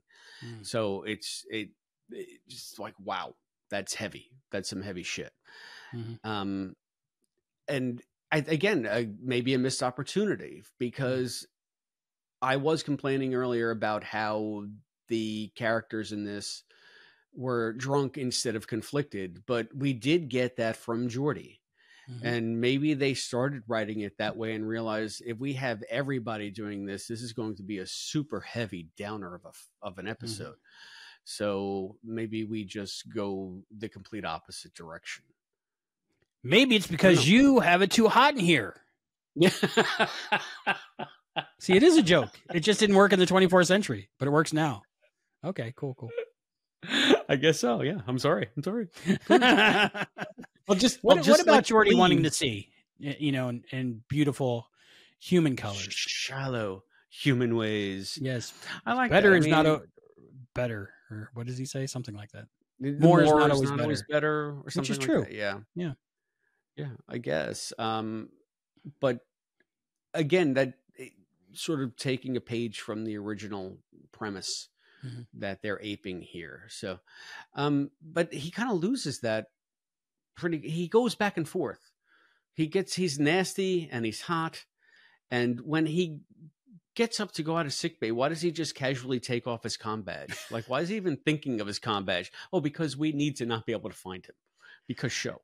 So I was that kind of took me out of it, but I liked LeVar's take. And I feel like maybe they gave him some of the more dramatic stuff, because at that point, LeVar was known for roots. So, I mean, you have Kunta Kinte, one of the most recognizable actors on the show to that point, probably the most recognizable actor on the show, who has this track record of this groundbreaking TV drama that, a gazillion people watched in the late 70s. So I think that maybe they gave him the more meaty stuff because they knew he could handle it. Could be. I don't know.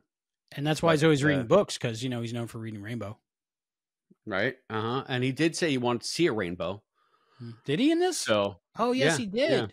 Yeah. So, I totally missed that. See, it's good. I'm watching this with you. I'm learning as I go. Yeah. See, you are the smart one. I'm waiting I was really trying to think of a reading rainbow joke and I couldn't. So, you don't have to take my word for it. Fit that in somewhere later. It'll work. What I was thinking was, when you're either drunk or, let's say, elevated, so a lot of times you think about everything and you overthink and time slows down, mostly when you're elevated, but who knows how this virus happens. But sitting there in the sick bay, he would know that if he left, because he's under quarantine by being just told to sit there. So that was a very weak quarantine. But I was like, does this ship have no quarantine protocol at all? No, apparently it doesn't. if he had a whole plan worked out, he would know, oh, I got to take, because this is every day for him. So like if you were going to go commit a murder, let's say, right, you wouldn't bring your phone with you because now, oh, I got to turn that off. You wouldn't bring your communicator with you because you would be tracked, right? And he was trying to escape quarantine, so I think he would take he would be present enough to take off his communicator, so that didn't bump me. All right. Well, but his performance was great. Yeah, he was good. Do we need to talk about Wes? Wes, yes. Wesley and Geordi are best friends. We find out in this episode, and they go back to it never.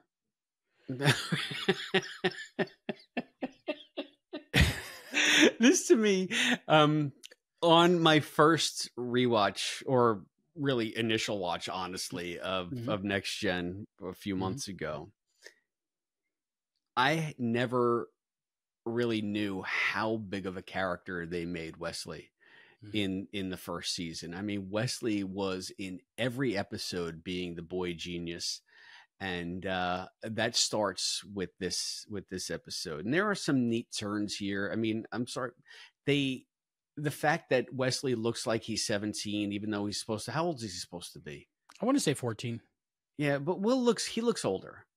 And even at 14, if you're drunk, the first thing you're going to do is order extra desserts with meals. It's like, what is he, 5? What's he, in kindergarten? Yeah. They missed the mark on that one. Yeah, it's like, what are you going for with this character? But then it gets interesting because the chief engineer, who I don't think we ever see again, what's her name? McDougal or McDougal. McDougal, okay, one of my favorite chief engineers. McDougal.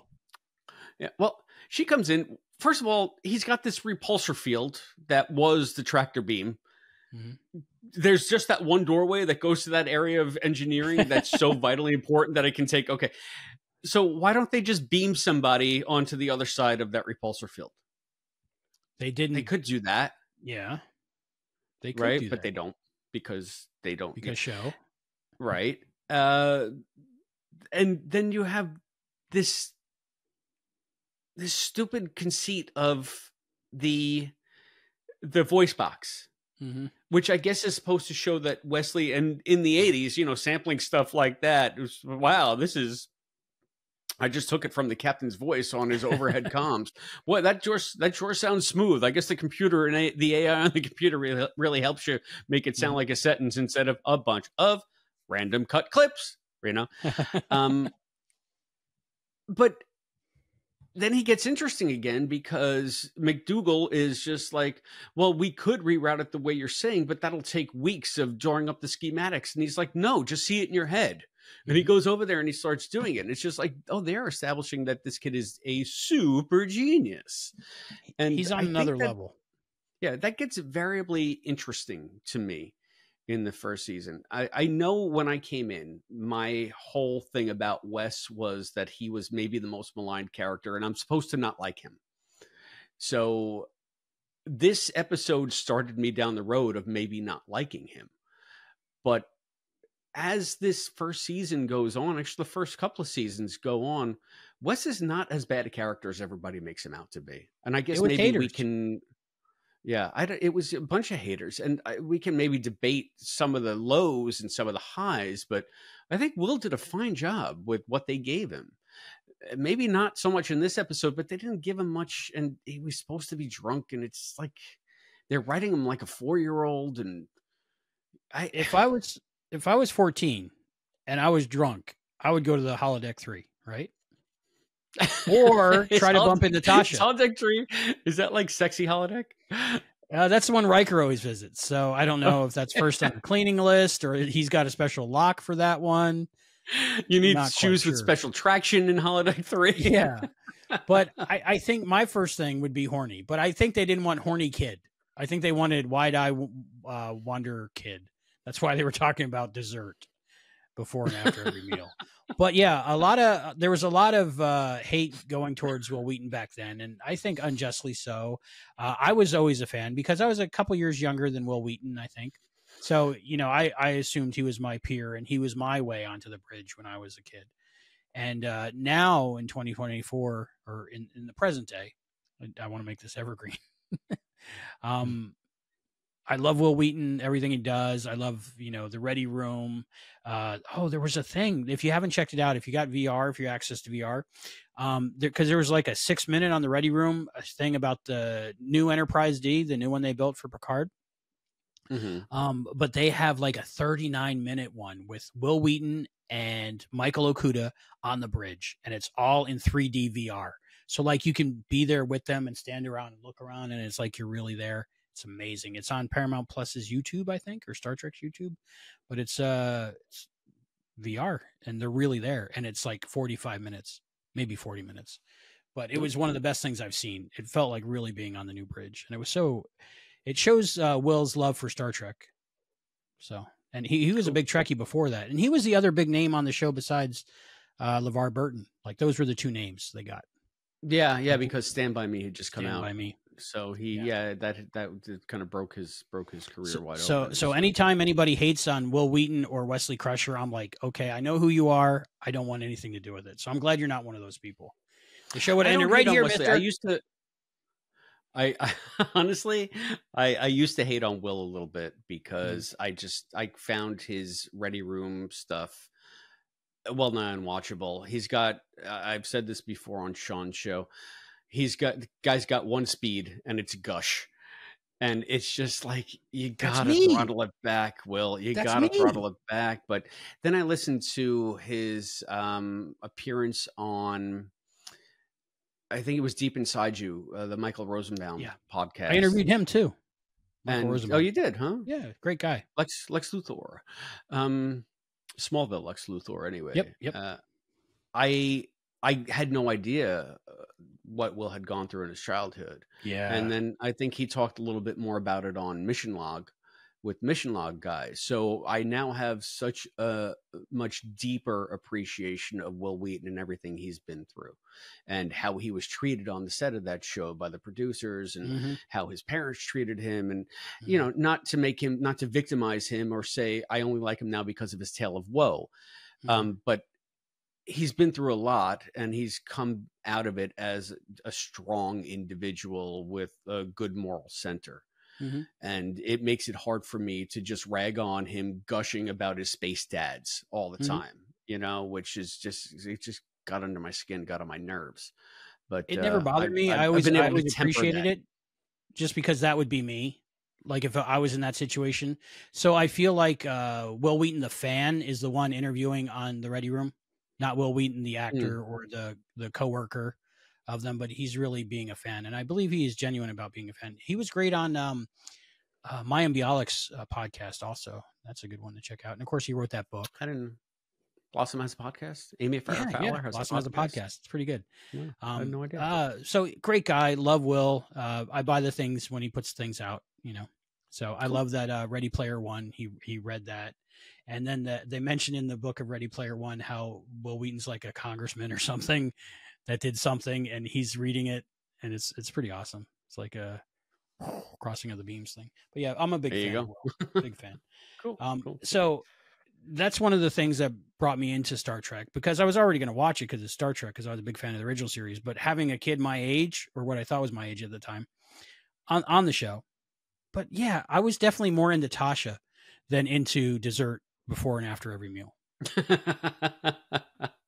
Unless dessert has a different meaning in the vernacular of the 24th century than it does now. Could be. I mean, yeah, you don't know what dessert is. Yeah, it could be. Maybe it will refer to things as dessert from in the future. Maybe that's why he's only allowed to go to 10 forward for his meals. Yeah, they couldn't really say BJ's before and after every meal. Exactly. I mean, let's see, there's dessert and there's dessert. So what did you think of McDougal? I thought McDougal did really good. I don't know the story behind why they abandoned that character. She seemed like a good chief engineer, except for not knowing the difference between control chips and isolinear chips. You know what? I mean, you think that they would have nailed down the fact that they would need an engineer character Mhm. early on, because Scotty was such an integral part of the original series. And it's almost like, I think it was Jimmy Doohan who did an interview, and he said, they brought me on as a chief engineer, but they really had no idea what the purpose of the character was. But then as they were writing the show, they realized that a ship is you better have a chief engineer, because the ship is going to need one, and it's going to play an important role throughout the series. You'd think that they would have come out of the gate with a chief engineer character. And here we have the first of many rotating chief engineers in season 1.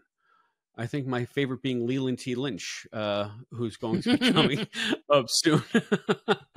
But so I'm quite frankly, you asked me what I think of McDougal. I'm baffled. I'm baffled by the fact that she's even there, quite frankly. And how is she there and then she's not there? She's not a regular. She's not. It's like an afterthought. I'd like to imagine a world where she was a regular, because she seemed like an older woman, a sexy woman, and she seemed smart and confident. And I wanted to know more about her. I wonder if there's a book. I don't know. If not, write that book. I'm sure there's a book for all these characters. No, I'm not interested in writing the McDougal book. I'm writing Leland T. Lynch on Leland T. Lynch, a Leland T. Lynch memoir. What was the other guy's name? Argyle? I think Argyle, and he's the one. He got himself fired off the show. Yeah. That's a big story. So, but I think where they ended with Geordi was good, because of him being the engineer, blind engineer, which is amazing. Yeah, I mean, they gave LeVar a center. That's one thing that I noticed in this first. Again, it's early, so we're kind of jumping the timeline, but. There's not really much use for Geordi. He's sort of the Chekhov of the piece. Right. Data is the Sulu, Geordi's the Chekhov, but beyond, hailing frequencies open, sir, or whatever, there's not a lot for him to do. Yet they introduce him as one of the main casts. So again, you have a character that's an idea, but no real function that we can see on the ship other than to steer during the day shift. Mm-hmm. So at least Chekhov was also like a junior science officer. At least, Sulu was not only helm, but he was tactical, and he'd go on the away missions with them and everything. So, and he was the botanist. So he had other interests that were of use to the ship. And Geordi, it just seems like, is hanging out with Wes and saying how smart Wes is, and then going off and not having a date, and that second part never ends. So you find Talajek 3. well, eventually it must be, because he's got 2 daughters, unless Leah is still a hologram and he replicated the kids. Who knows? Yeah, maybe. Those 2 girls are maybe Mike isn't real. Who knows? Right. What else happened in this? Look at your notes. I'll look at my notes. I think we've pretty much gone through all of my notes. Good? I mean, I'm following your lead here. Whatever else you want to talk about. If you got anything to talk about while I look at my notes, hit me. I think that the Wesley making the Rigel hover throne with his tractor beam was a pretty cool effect. That was probably a really neat effect, especially for like 1987. So, and I don't know what the original effects looked like, but the remastered stuff about the star collapsing, and what kind of ship was the Sikorsky? The Silkowski? Do you know? Sikorsky. Because I like. I really always like used to think it was Tchaikovsky. Like is it spelled the same as the composer? No, I mean I'm just going phonetically. Yeah, Tchaikovsky starts with a T. This sounded like Silkovsky or something like that. Anyway, whatever the dumb ship was, it had this sleek secondary hull and a very small saucer section, and it was a science vessel. Right. So it was sort of like the Grissom, but updated. Or was it the Grissom? Was that the same as the Grissom? I would say Grissom, but I don't know. Because I'm thinking the Grissom was in search for Spock, and that gets destroyed. They might have reused the model, because as we learned in the last episode, these are models. Right, yeah. So I'm thinking Yeah, you know what? We ask these questions. I should probably look this shit up before we get on the mic. We'll get feedback. Help us out. There are a million people saying you idiots. Shut up, you morons. Yes, send us so we know. We'll learn along with you. I'm sure a hive mind will help. I found it weird that they blew out the bridge, and there was that big porthole on the bridge. Like, I guess that's where they connect to other ships or something. What would you call that? Airlock on the bridge? It just seemed weird. Oh, you're talking about the science vessel. Yeah. Not the Enterprise. Tchaikovsky. Yeah. They somehow blew out. I was thinking the Alaska Airlines where the door panel came off. Maybe they just took out some of the bolts and opened it out into space. Maybe there wasn't supposed to be a thing there. I mean, it seems to me that you wouldn't want an entry point directly onto the bridge. Seems weird, right? Because somebody's got to be on the bridge. You'd have to leave the bridge while you connected and stuff. Well, I guess with force fields, but still. Yeah, but I don't think did they? I guess they established the force field thing with the shuttle bay. Mm-hmm. But have we seen that yet? I don't know. So, it's in All Good Things Encounter at Farpoint, but I don't think it's an Encounter at Farpoint. Right. And so even if we haven't seen it yet, they established that that's a thing later on anyway. So in universe, it still makes sense that if they did have some kind of egress from the actual bridge, maybe there's that might have been an escape pod. That might have been some kind of escape pod. Maybe, yeah. Like the turbo lift is down. Yeah, okay. I don't know. No.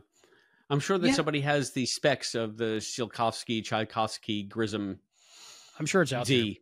Yeah. I think the only other thing to talk about really is but we did talk about underboob, right? We talked about underboob? Underboob, yeah. That was the main point of the episode. I saw it in real life about a year later, which I was shocked. I was like, is that legal? Can they do that? Like, there was just a lady walking down the street and she had like a half shirt on and a cowboy hat, and it was windy. So every time the wind blew, she had to keep her cowboy hat on.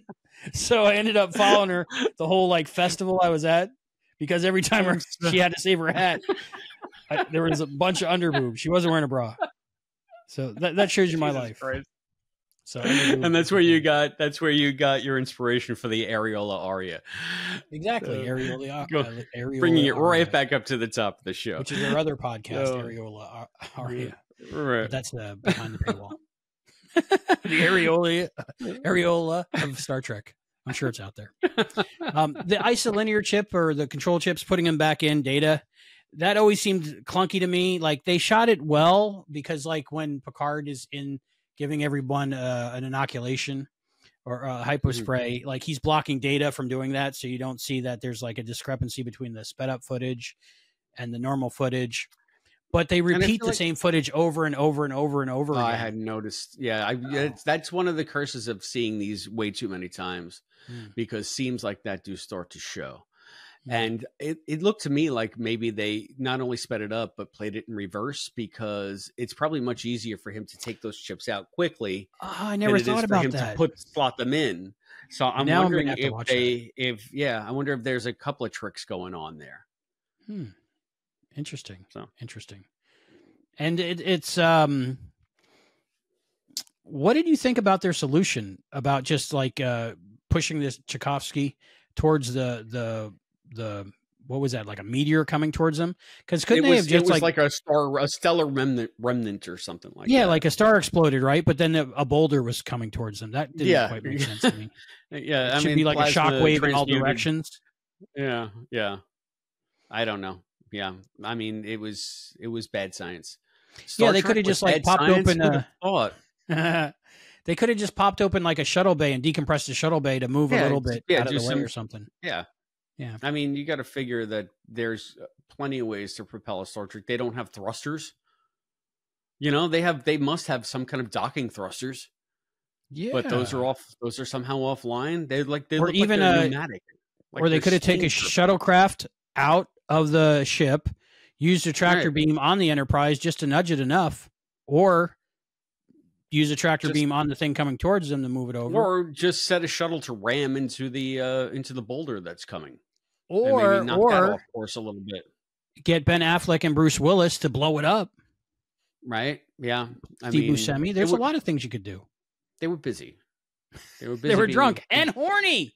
The drunk and horny episode of Star Trek. they were, again, they're like Riker. They were already getting laid, and they're just like, well, why stop? You know? Can you imagine? I've never thought of it like that you brought it up this time. This episode was a curse for Riker. This was one of those times like, no, because he's always horny, right? Because he's Riker. Yeah. But this is the one time he wasn't horny when everybody else on the ship was horny. This is like hell for Riker. It's the disease is like bringing out. He's got the Geordie version of the disease, and he's like, God damn it! So, but he does have one hell of an immune system. It affects him the least. But he goes around touching people, like touching Beverly. So he might have been a little drunk. Oh my God! You brought Diana and you touched her, and then you touched me, and then this weird sound played. Well, that's the same sound from the original series when Joe is doing this before he stabs himself in the mess hall. When they're wearing the shower curtain spacesuits. I love that part. Yeah. Like he wouldn't think to go, hey, this is bad. I should be in quarantine. Oh, well. Again, I said this earlier. The ship has absolutely zero quarantine protocols. You think that the chief medical officer would have said, all non-essential personnel, get to your bunk. Mm-hmm. You're going to be masturbating anyway. Do it there where we can't see you. Everyone, Natasha's quarters. Everyone line up. Oh, this episode also explains Data's friendship with Picard. Because if Picard didn't send Data to Tasha's quarters at that exact moment, Data's life would be different. So he owes him one. So he pays him back in Nemesis. But it's worth it. Picard is unwitting wingman. Yep. I guess Picard's a good wingman. Gotcha. So I think we've talked a lot about the Naked Now. So I think it might be time to do our final thoughts and our out of 5 rating. Christopher, final thoughts and out of 5 rating. The wrong episode at the wrong time. Some of the worst acting I've ever seen on Star Trek, bar none. And I would give this one a 2 out of 5. Oh. Mainly because there are some fun moments and it does give us a little bit more character, but just misplaced. So 2, I will give it 2 frustrated Rikers out of 5. Wow. Okay. We're going to go in opposite directions on this one. I'm actually going to give this one a 5. Wow. Not the best episode of Next Gen by far. I'm sure those might get a 7. You never know. 5 is a high bar. You sure you don't want to reconsider that? You're saying that this is on par with Best of Both Worlds. No, Best of Both Worlds, that'll be like an 8 or a 9 probably. But it's at a 5 scale. But yeah, there's one 10. There's 2 episodes that'll be a 10, but it's a 5 scale. But I'm gushing. See, that's how I do it. But I'd say it's a solid 5 for the second episode of a series to have that much character development and storyline like that takes place over the whole lifespan of Next Gen, to be in this episode, and also the fun and the underboob. But listen, you can get it. Well, all right, I can see that's formative underboob for you, right. So I'll give you that. My first underboob. So, but what? It's 5 what? 5 what? Oh, I will give it 5 underboobs. Okay, can I change mine from frustrated Riker? Sure. I give it 2 data boners. Oh, there you go. Okay. Gene Roddenberry got his wish. Somebody had sex with a robot, so he was ahead of his time, as always. So I think that was good. What's next on our show sheet? I don't know. You're the producer. We don't have it in front of me yet. Still moving in. Who's your episode crush? I think we all know. In this one, you're gonna be shocked. Well, for a while I was considering Chief Engineer McDougal because for some reason she's got something about her, right? But she seemed more frustrated and angry, and I'm like, I've had too much of that in my life, so I'm gonna go with Hot and Horny. And I'm gonna go with Tasha Yar as my crush of this episode. What about you? Oh, 100% Crusher, and not the one that wants dessert.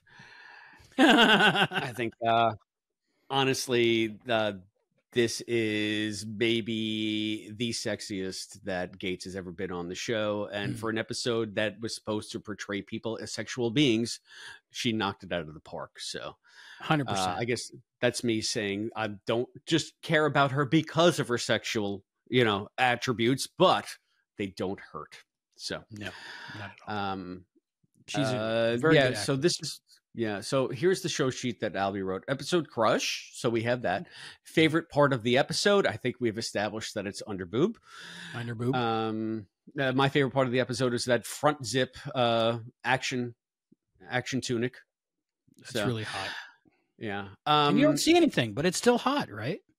It is. It's totally hot. You know why? Because Beverly is so buttoned down from here on out. I mean, this is besides "Do not light that candle." Do not light that candle. That's my line. How did you know my line from Sub Rosa? I'm sure we'll disagree on that episode.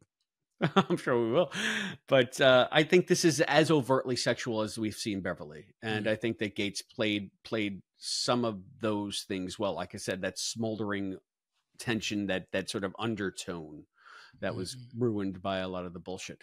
The 47. Where's the 47? Not in this episode.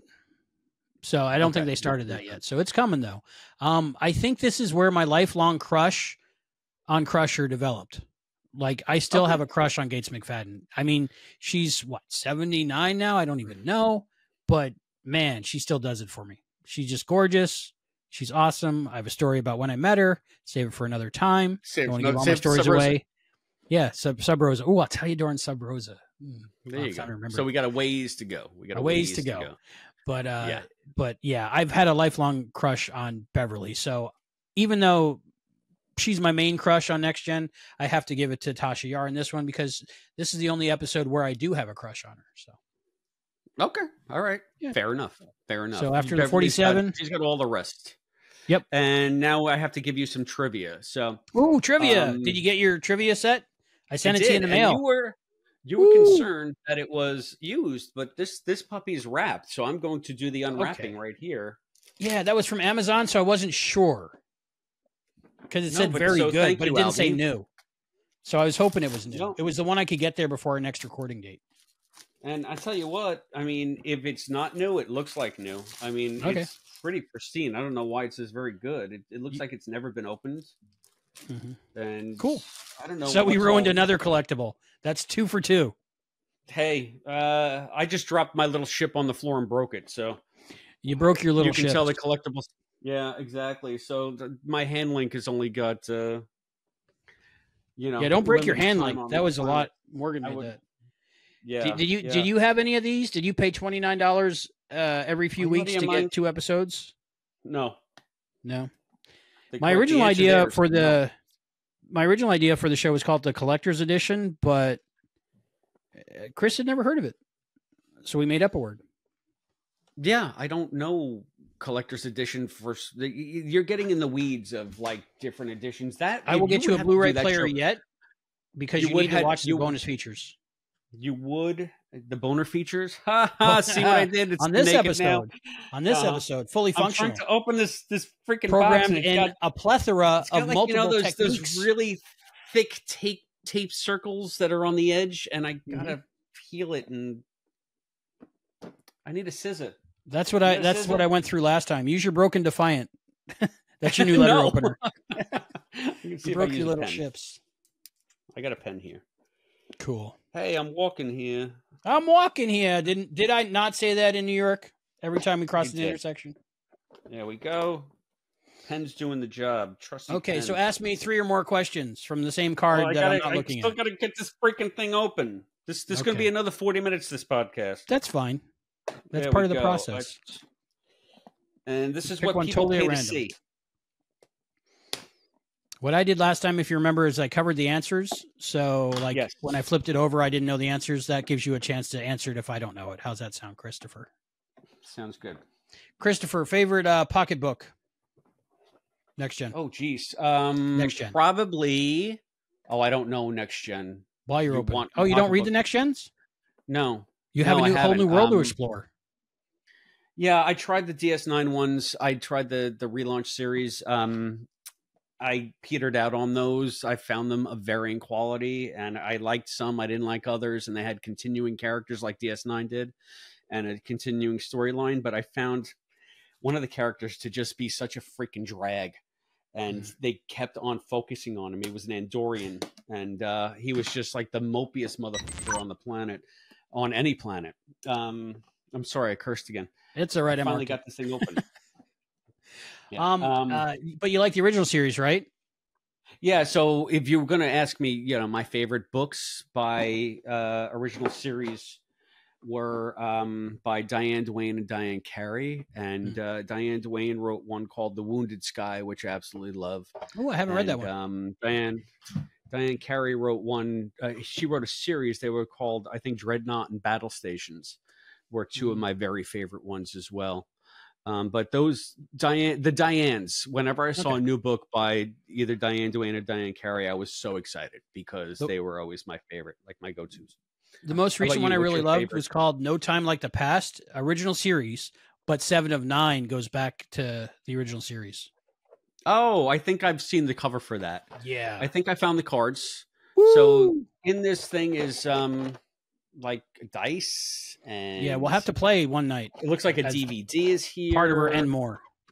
And and there's even another reason for you to get a Blu-ray player, Chris. Yeah, there's a board too. So yeah, it folds out. Yeah, neato. I've never played this, but I've played regular movies, seen it.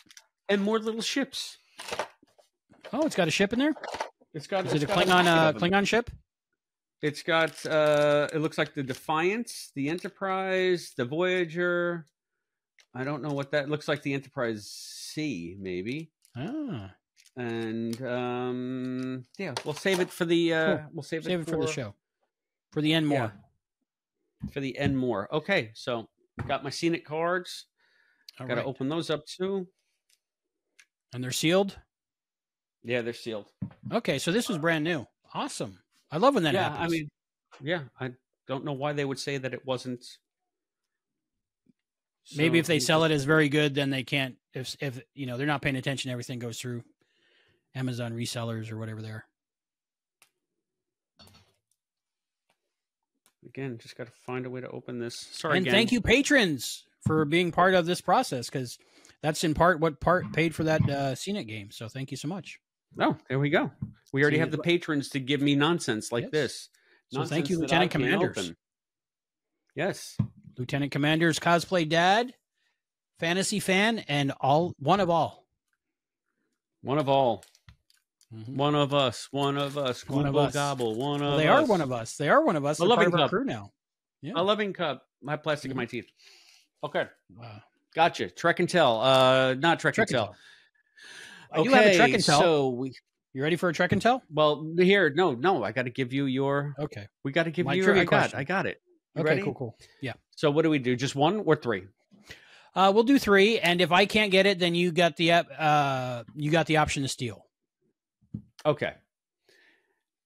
I'm going to read we'll call it the third one on this first one. Well, Which actor who played a captain of a starship appeared as the titular character in a sequel to the Columbo series on TV? Captain Janeway, played by Kate Mulgrew, and it was Mrs. Columbo.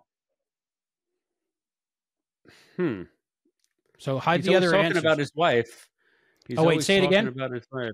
Yeah, no, that's you said which actor who played a captain of a starship appeared as the titular character. That's my answer, but don't look at the other answers on the show, on the card. Well, I can also just get another. Yeah, you could, but we got a lot of shows to go through. 900 of these. Kate Mulgrew is Mrs. Columbo. Woo! You're 1 for 1, sir. All right. She was sexy back then. In the motion picture, yes. In the motion picture First Contact, who is Lily Sloan? Lily Sloan is Zephyrin Cochrane's assistant, right? Lily? I have her action figure. Who was she? You broke your little ships. You broke your little ships. Lily Sloan? Mm-hmm. Moby Dick. Actually, I never read it. Yeah, I have her action figure. So yeah, actually they're looking for, I mean, we both know who Lily was. Right. I looked at the answer. They are looking for an actual occupation. Engineer, research engineer, radiation specialist. I don't know. The engineer would do an aerospace engineer. Aerospace engineer. Okay. I think we got it. And for the third trivia question. Why does Guinan urge Captain Picard to join the away team he's about to send to Davidia in the Next Generation episode Time's Arrow Part 1?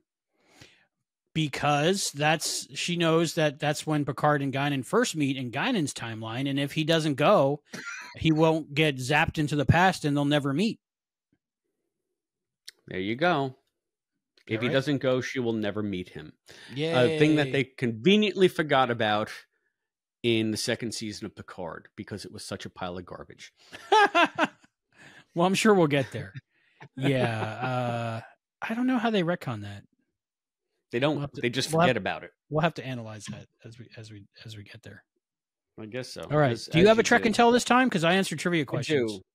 I do. I have a Trek and Tell. Right. It's one of the few things that I have that I can Trek and Tell about. So, well, it could be a book too, and all kinds of stuff. I don't know if I might have showed this on other Trek and Tells, but this is something that I love to wear proudly all around the neighborhood when I haven't taken a shower, and I've been waiting for someone to come up to me and talk to me about Enterprise, and no one ever has. Which is I got weird, my NX-01, right? my NX-01 ball cap. What I hate about it now is when I have my hair as long like this, it makes me look so gray. Like all you see is gray. I look like the oldest man. Look at that. Look how gray. Just for men, it's $7. Gray. Yeah. So my mom said today, she's like, why don't you dye your hair? And I said, shut up. I'm not dyeing my hair. Yeah. But, that's my Trek and Tell. I got this online and I was so happy when I found it. Number one, because I loved like the ball cap look and, I loved the Enterprise uniforms. And I was so happy because I have not a hat head. And anytime I put on a ball cap in my entire life, I look like a reject. Same. They're always too big on me. They're always weird looking on me. But this one is smaller and it actually fits my head. And I think I look okay in it. Yeah, Which for me, with a ball cap, is just unheard of. So this is my Trek and Tell, aside from my broken Defiant. It's my NX-01 hat. You'll have to wear it when we talk about Enterprise. Yeah. Do we have time to get Enterprise uniforms before Enterprise starts? I don't know. I was thinking about it. Once I got my Marty McFly cosplay done, I said, maybe I can cobble together an Enterprise uniform. The Marty they're on McFly eBay. one was easy to do. So they're on eBay. But yeah, I want to make it myself, but I don't know how to make it myself. You would need a serger.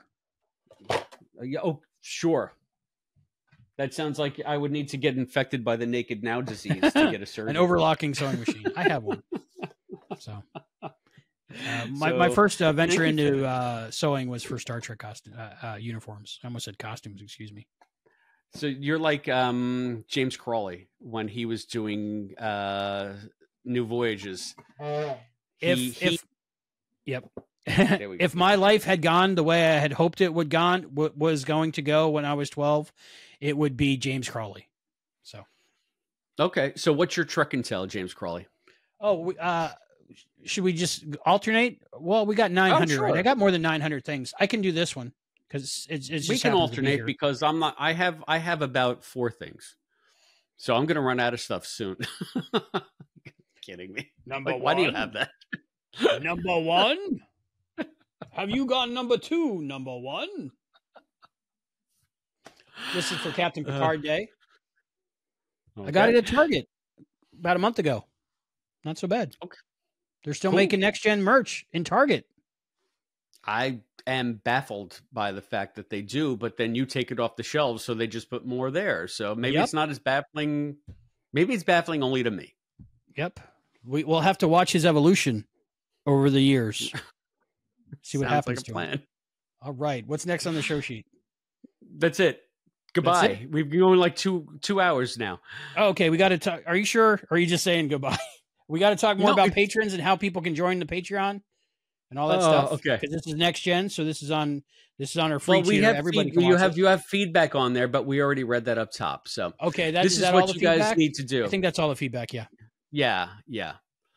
So we thank our patrons and we tell people how they can become lieutenant commanders or cadets. So thank you, patrons. If you would like to be like Cosplay Dad and All of One and or All for One, I think I'm saying it wrong. I gotta go look now.